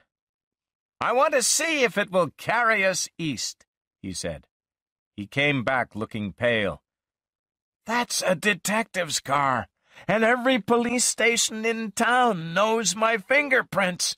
I must get out of town fast." We started packing, and I kissed Frankie and apologized. "He's a crazy guy," she said. "Just like my husband." Every minute we expected to see a police car appear outside the door. We said goodbye and hurried off along the road with our bags. We were lucky at the travel office. They wanted someone to drive a Cadillac, a beautiful big car, to Chicago. The owner had been driving up from Mexico with his family, and he got tired and put them all on a train. We had to wait an hour for the car, and I fell asleep under a tree. Dean went into town and chatted to a waitress in a cafe. He promised to take her for a ride in his Cadillac later, and then he came back to wake me up with the news. The Cadillac arrived, and Dean immediately drove off with it to get gas. The travel office man said, "When's he coming back? The passengers are all ready to go." He pointed to two college boys who were waiting with their suitcases on a seat. "He just went for gas," I said. "He'll be back." I ran to the corner and saw Dean waiting for the waitress who was changing her clothes in her hotel room. A moment later, she ran out and jumped into the Cadillac. They went to a car park, he told me later, and made love in the back of the car. Then Dean persuaded her to come to New York by bus later that week. Her name was Beverly. Dean arrived back at the travel office 30 minutes later. "I thought you'd stolen that Cadillac," the travel office man said to him. "Where were you?" "I'm responsible for the car. Don't worry," I said, because everybody was looking at Dean and guessed that he was crazy. Then Dean began helping the college boys with their luggage, and moments later we were rushing away from Denver at 110 miles an hour. "The reason we're going northeast, Sal," Dean said as he was driving, "is because we absolutely must visit Ed Wall's farm in Sterling. We can still get to Chicago long before the Cadillac owner's train gets there." We turned off the highway onto a dirt road that took us across East Colorado. It was raining, and the mud was wet and slippery. Dean slowed down to 70 miles an hour.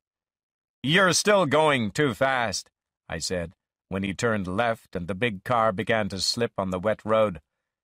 A moment later, the back of the car was in a ditch and the front was on the road. I was angry and disgusted with Dean, and I swore. He said nothing, but began to walk to a farmhouse a quarter of a mile up the road, in the rain. "Is he your brother?" asked the boys in the back seat. "He's a devil with a car, isn't he?" "He's mad," I said. "And, yes, he's my brother." Dean came back with the farmer in his truck, and the man used some rope and pulled us out of the ditch. The car was muddy brown, and some of the front was broken. We drove away, slower now, until it was dark, and Ed Wall's farm was straight in front of us. We saw the light in Mrs. Wall's kitchen. Wall was about our age, and tall. He and Dean used to stand around on street corners and whistle at girls. Now he took us into his gloomy brown living room. His young wife prepared a wonderful meal for us in the big farm kitchen. She was blonde, but like all women who live in the country, she complained that her life was boring. Dean pretended that I owned the Cadillac, and that I was a very rich man, and he was my driver and my friend. "Well, I hope you boys get to New York," said Ed. He was sure that Dean had stolen the Cadillac. We stayed at the farm for about an hour. Then we were driving off again. That night, I saw the whole of Nebraska unroll before my eyes. We went straight through sleeping towns, and no traffic, in the moonlight. I went to sleep at last, and woke up to the dry, hot July Sunday morning in Iowa. A mad guy in a new Buick car decided to race us. He went past, and we went after him like a big bird. "Now watch," said Dean. He let the Buick get some distance away, then caught up with it. Mad Buick went crazy and took terrible risks to stay in front. We raced for 80 miles before the mad guy gave up and turned into a gas station. We waved and laughed as we went by him. We stopped for breakfast at a cafe, then went on again. "Dean, don't drive so fast now," I said. "Don't worry," he said. The car was going 110 miles an hour again.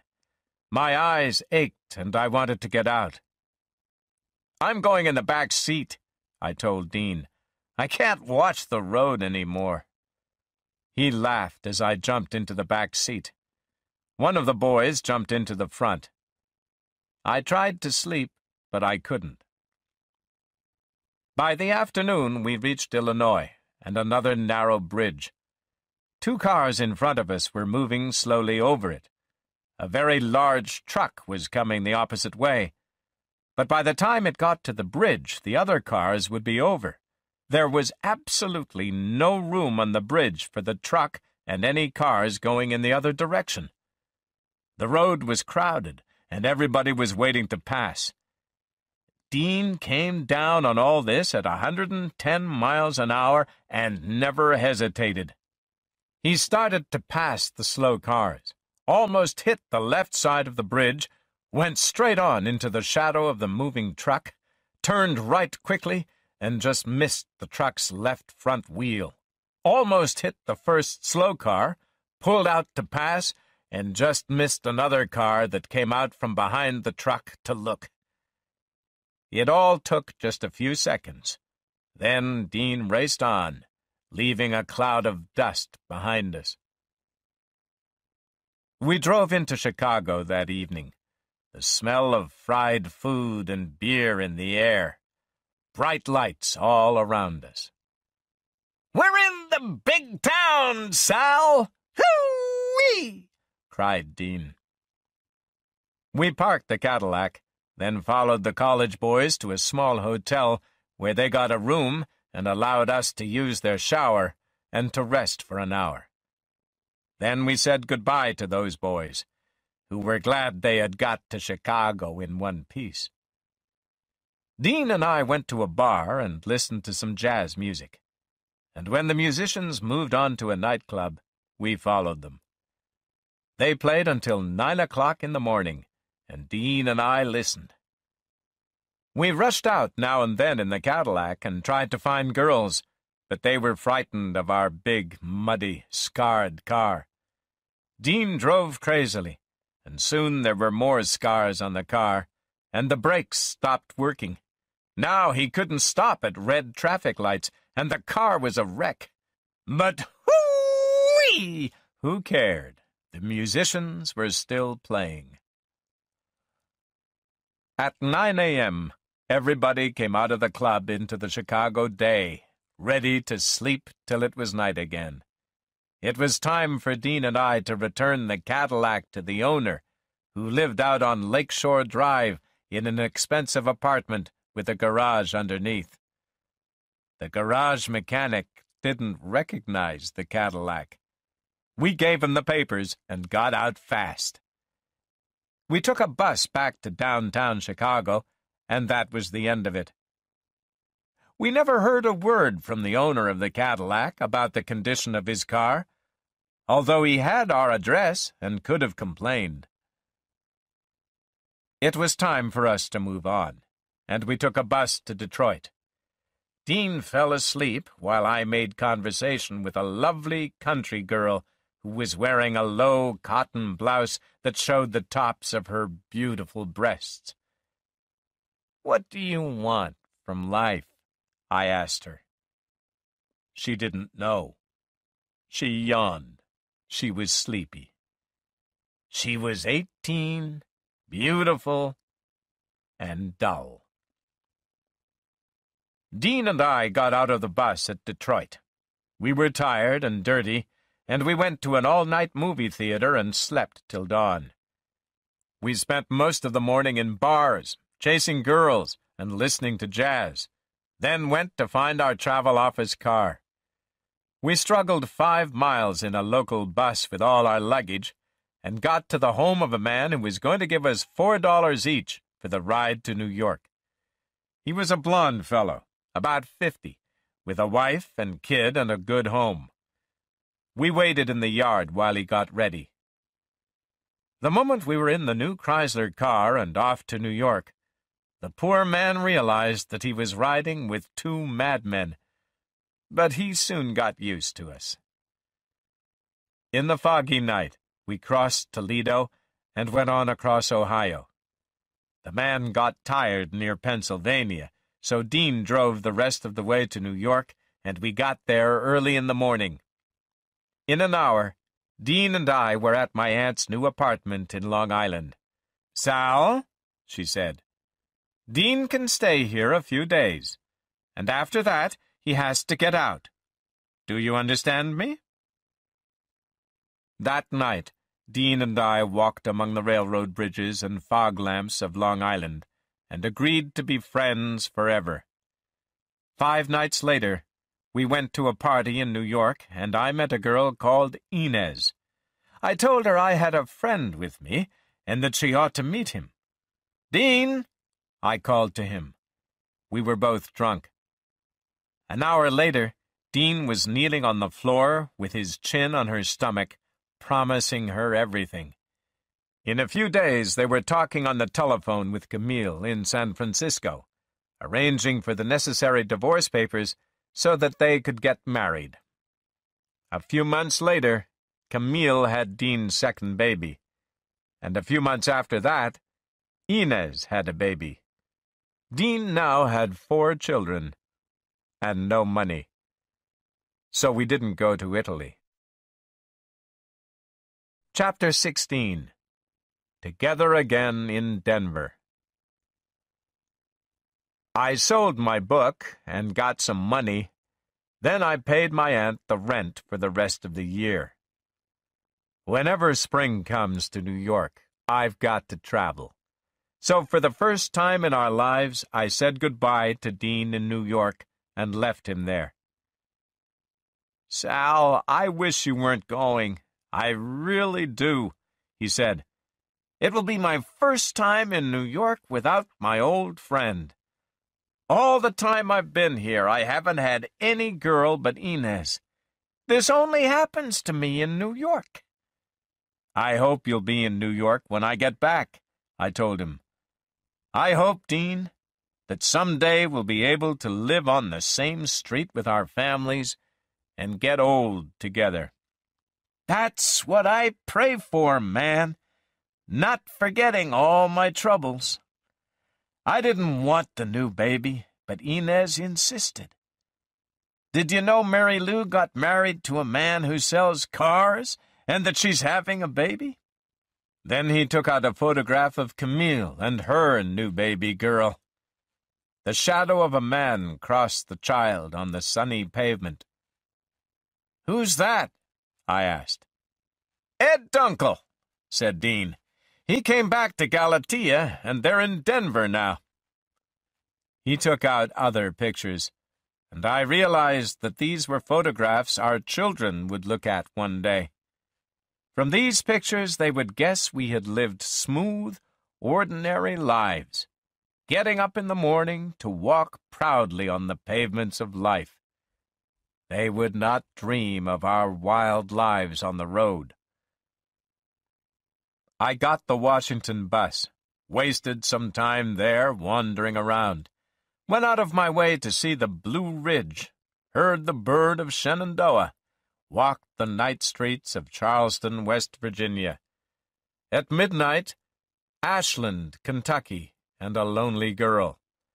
The dark and mysterious Ohio and Cincinnati at dawn. Then Indiana fields again, and St. Louis in its great valley clouds of afternoon.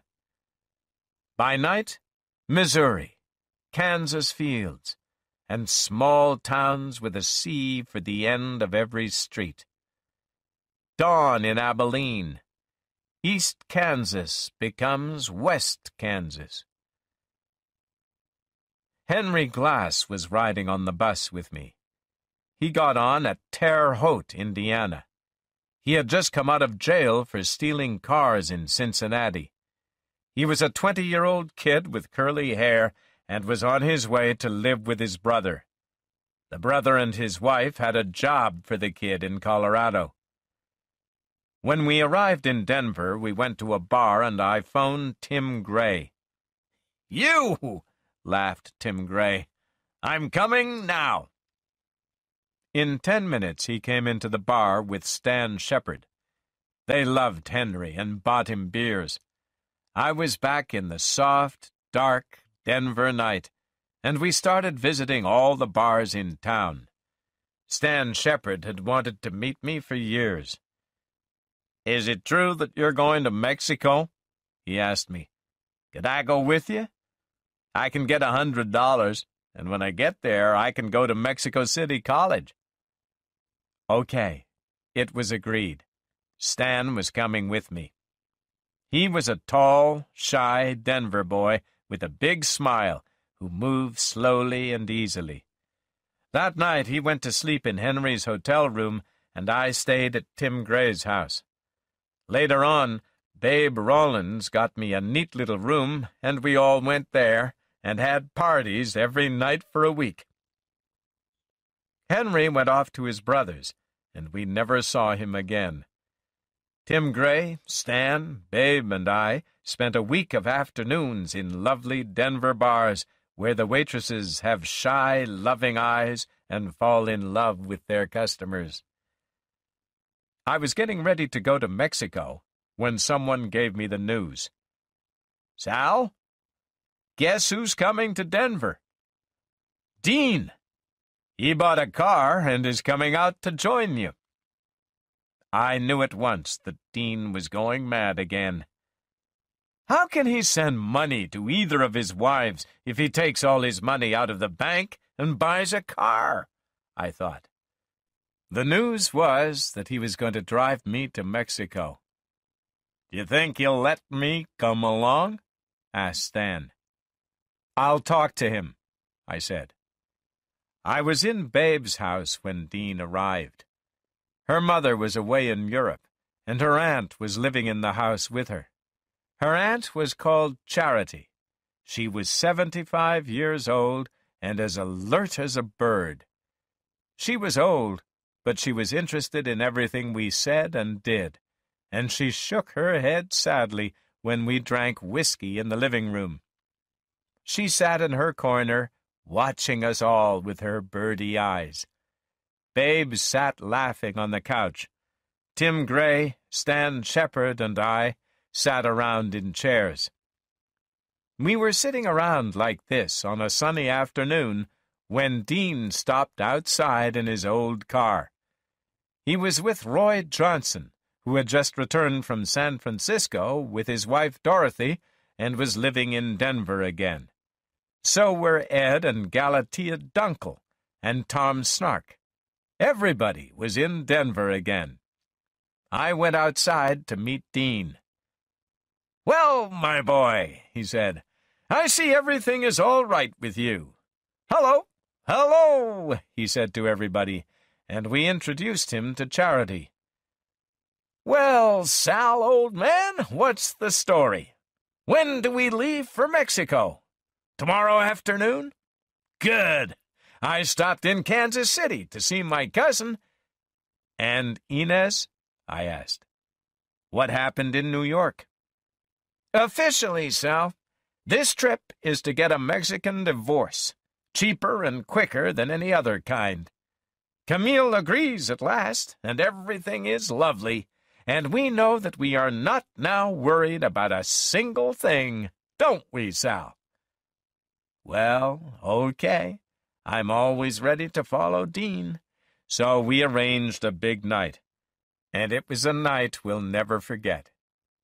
There was a party at Ed Dunkel's brother's house. Ed looked happy and successful. "Me and Roy are going to Denver University," he said. "Listen, Dean gets crazier every year, doesn't he?" Galatea Dunkel was there. She was trying to talk to someone, but everybody was listening to Dean. Shepard, Tim, Babe, and myself, who all sat side by side in kitchen chairs. Ed Dunkel stood nervously behind him. Dean was jumping up and down and saying, "Yes! Yes! We're all together now, and the years have rolled by behind us, and none of us have really changed, and that's so amazing." And on and on. And when we left the party that night and went on to the Windsor bar in one large noisy gang, Dean got more and more drunk. Dean once lived at the Windsor with his father in one of the rooms upstairs. He wasn't a tourist. He drank in this bar like the ghost of his father. His face got red and sweaty, and he shouted at the bar and rolled across the dance floor and tried to play the piano. There were parties everywhere. There was even a party in a castle where we all drove later, except Dean, who ran off somewhere. Then, late in the night, it was just Dean and I and Stan Shepard and Tim Gray and Ed Dunkel and Tommy Snark in one car. Stan was happily crazy, and Dean was crazy about Stan. He repeated everything Stan said and wiped the sweat off Stan's face. It was our last night in Denver, and we made it big and wild. Chapter 17. Across the Rio Grande. It was afternoon, and we were driving through Colorado, Dean, Stan, and I. Dean's car was a 1937 Ford, and Stan was riding with his arm hanging over the broken door. He was talking happily when a bug bit him. A few minutes later, his arm began to hurt and get bigger. We drove on, but Stan's arm got worse. "We'll stop at the first hospital," I said. It was dark when we got to Colorado Springs. We passed Walsenburg, Trinidad, and then we were in New Mexico. We stopped at a place to get hamburgers and drove on through the night. Then Dean was saying, "We'll be in Texas in a few minutes, Sal, and won't be out of it till this time tomorrow, and we won't stop driving." We reached Amarillo in the morning, and all the way from Amarillo to Childress, Dean and I told Stan the stories of the books we had read. Then, at Childress, we turned south onto a smaller road to Paducah, Guthrie, and Abilene, Texas. Now Dean had to sleep, and Stan and I sat in the front and drove. We stopped south of Abilene to eat on the highway, then went on toward Coleman and Brady, only occasionally passing a house near a thirsty river in the endless heat. "Mexico's a long way away," said Dean sleepily from the back seat. "So keep rolling, boys." I drove to Fredericksburg, where Mary Lou and I once held hands on a snowy morning in 1949. Where was she now? Suddenly, we were in thick heat at the bottom of a 5-mile-long hill, and in front of us were the lights of old San Antonio. Dean came into the front to drive.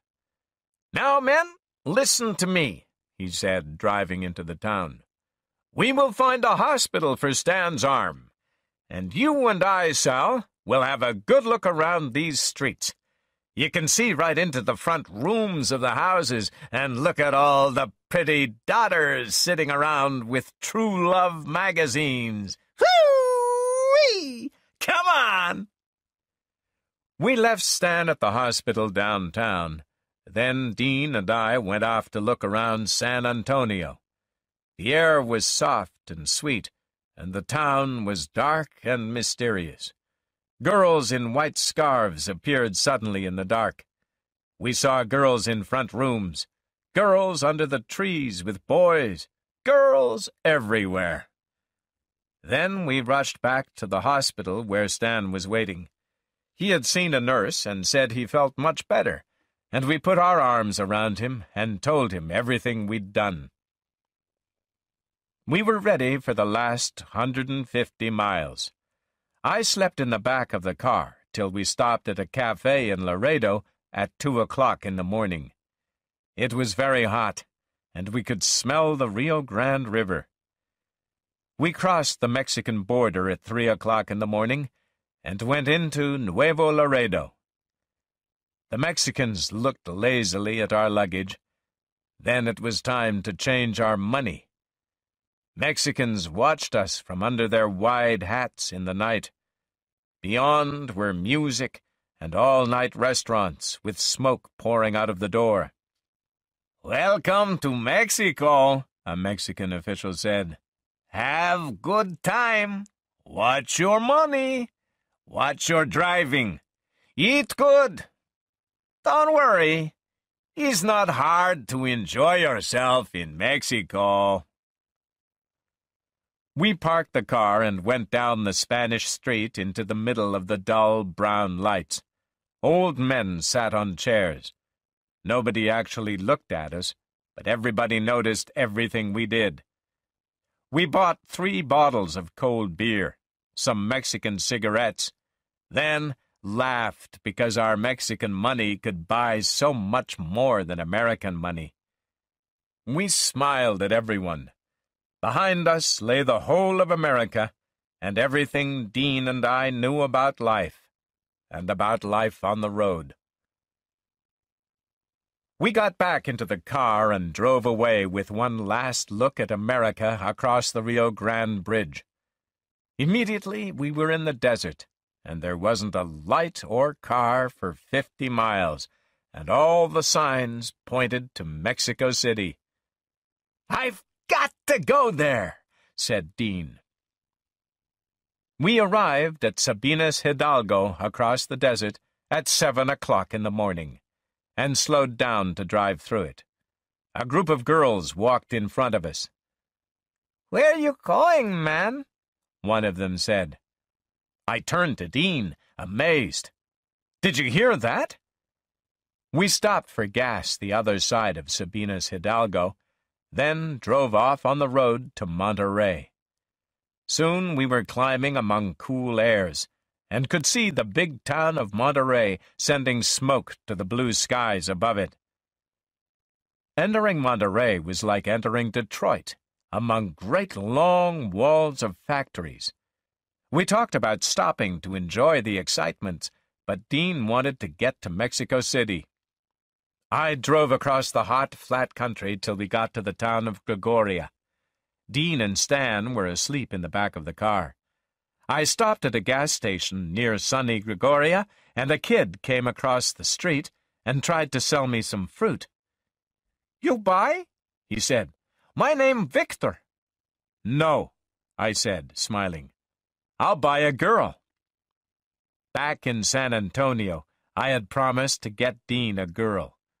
It was a joke and a bet. Okay, said Victor. I get you girls.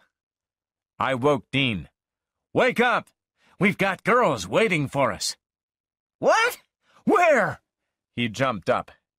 This boy Victor is going to show us where. You got any marijuana, kid? Asked Dean. Sure, said Victor. Come with me. Victor got into the car and we drove to his house the other side of town. A few men were sitting lazily outside. Who that? Asked Dean. Those my brothers, said Victor. My mother there too. My sister too. That my family. I'm married. I live downtown. We waited in the car while Victor went to the house and said a few words to an old lady. Victor's brothers smiled at us from under a tree. Later they came across with some marijuana, and we smoked it until it was time for the girls.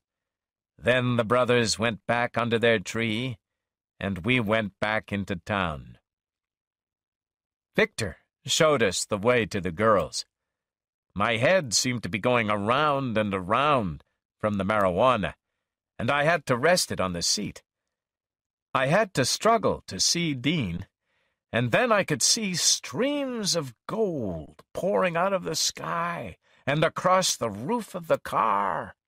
It was everywhere. Later, we stopped outside Victor's house, and he came across with his little baby. Behind him, too shy to come out of the house, was his little wife. After a minute or two, Victor took the child back to her, climbed back into the car, and we drove off again. Victor took us to a house in a narrow street, and there were the girls. Some of them were lying on couches across the dance floor. Others were drinking at the bar. Music played loudly, and we began dancing with the girls. People from the town watched us through the windows.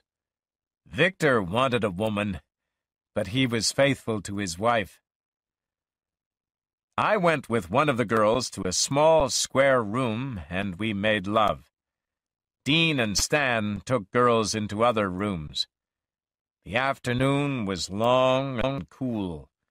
We wanted to stay there, but night was coming. And we had to get to Mexico City. Chapter 18. Mexico City. We stopped at Limon to sleep in the car, but it was too hot. Dean got out and put a blanket on the ground to lie on. Stan slept in the front seat with both car doors open. I tried to sleep in the back, but I couldn't, so I climbed up onto the roof and stared up at the black sky. It was still dark when Dean woke up. "Let's start the car and get some air," I cried. "I'm dying of heat." We found a gas station just as the last of the night bugs threw themselves against the lights and on and around us. I jumped up and down on the pavement. "Let's go!" I shouted. At dawn, we drove up through the mountains and looked down at steaming yellow rivers below. As we climbed, the air got cooler. We passed small Indian houses, and children came out to watch us with their big, brown, sad eyes. The day was long. When evening came, we were near the end of our journey. There were big, wide fields on either side of us, and the late sun was turning pink. Then, suddenly, a short mountain road took us to a place where we could see all of Mexico City below us. We drove straight down into the center of the town at Reforma. Kids played football in dusty fields. Taxi drivers overtook us asking, "Do you want girls?" No, we didn't want girls now. Then, suddenly we were passing crowded cafes and theaters and many lights. In downtown Mexico City, music came from everywhere. We wandered around in an excited dream, then ate beautiful steaks for $50 in a strange Mexican cafe with loud music. The streets were alive all night. Beggars slept wrapped in newspapers. Whole families sat on the pavements, playing guitars and laughing in the night. Dean walked through it all with his mouth open and his eyes bright with excitement. Then I got a fever, and the next thing I knew, I was on a bed, and Dean was looking at me. It was several nights later, and he was leaving Mexico City already. "Poor Sal," he was saying. "Stan will look after you. Now, listen to me if you can in your fever. I got my divorce from Camille, and I'm driving back to Inez in New York tonight. I wish I could stay with you. I pray I can come back." When I opened my eyes again, he was standing with his old broken suitcase looking down at me. I didn't know who he was any more, and he knew this and was sympathetic. "I've got to go now, Sal," he said. "Goodbye."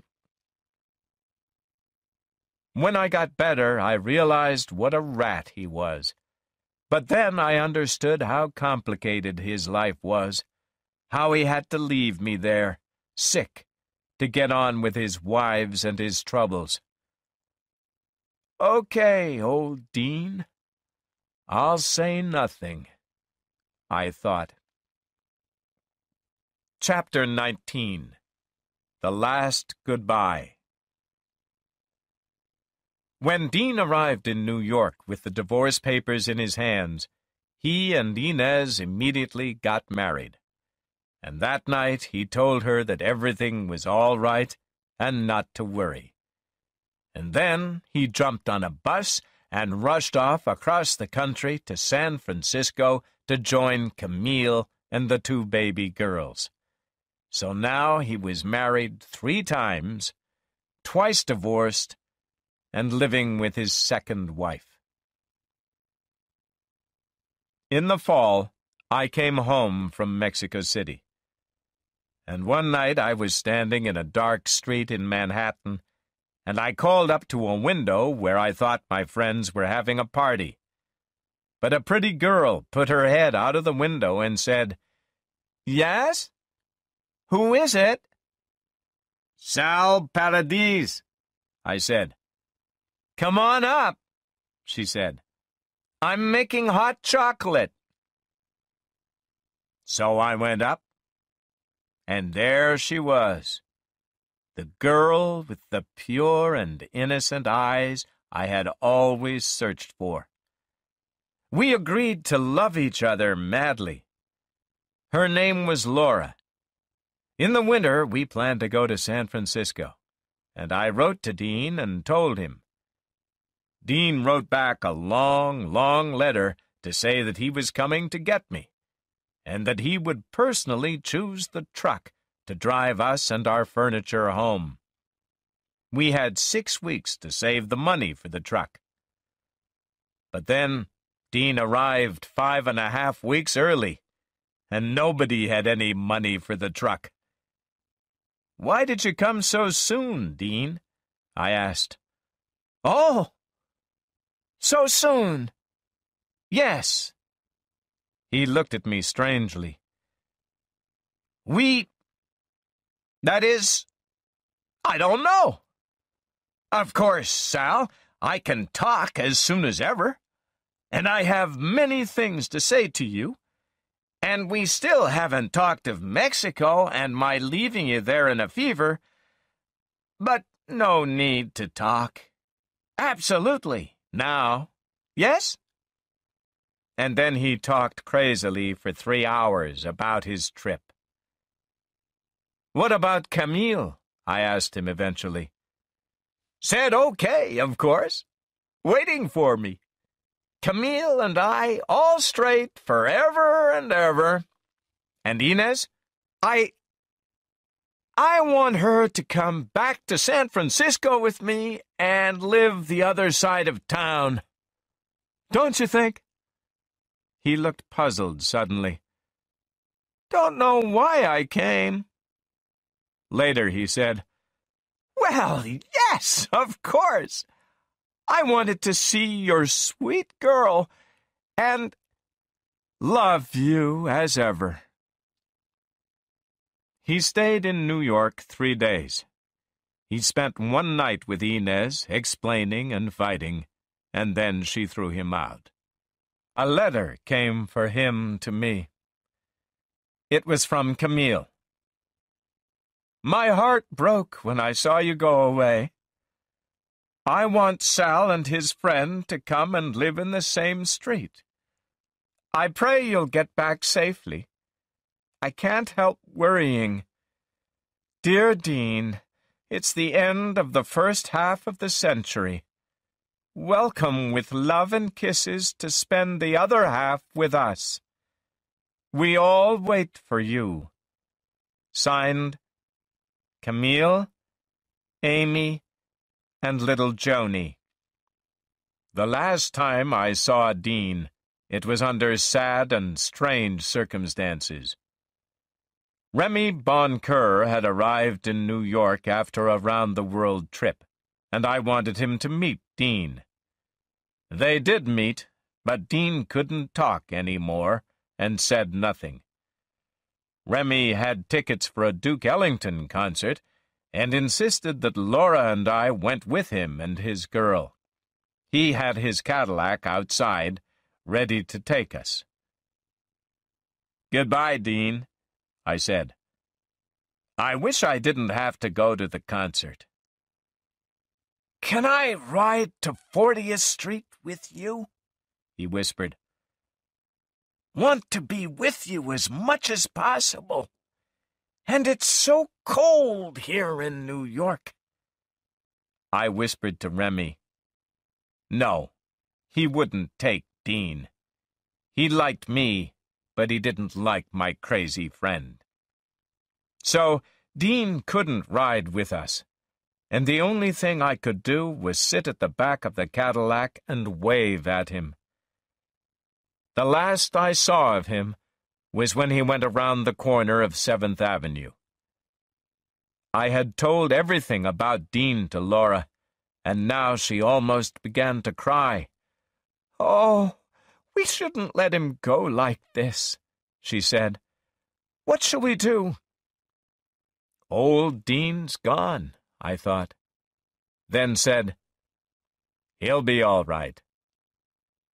So off we went to the sad concert, and all the time I was thinking of Dean, and how he got back on the train to ride over 3,000 miles across the country, and never knew why he had come anyway, except to see me.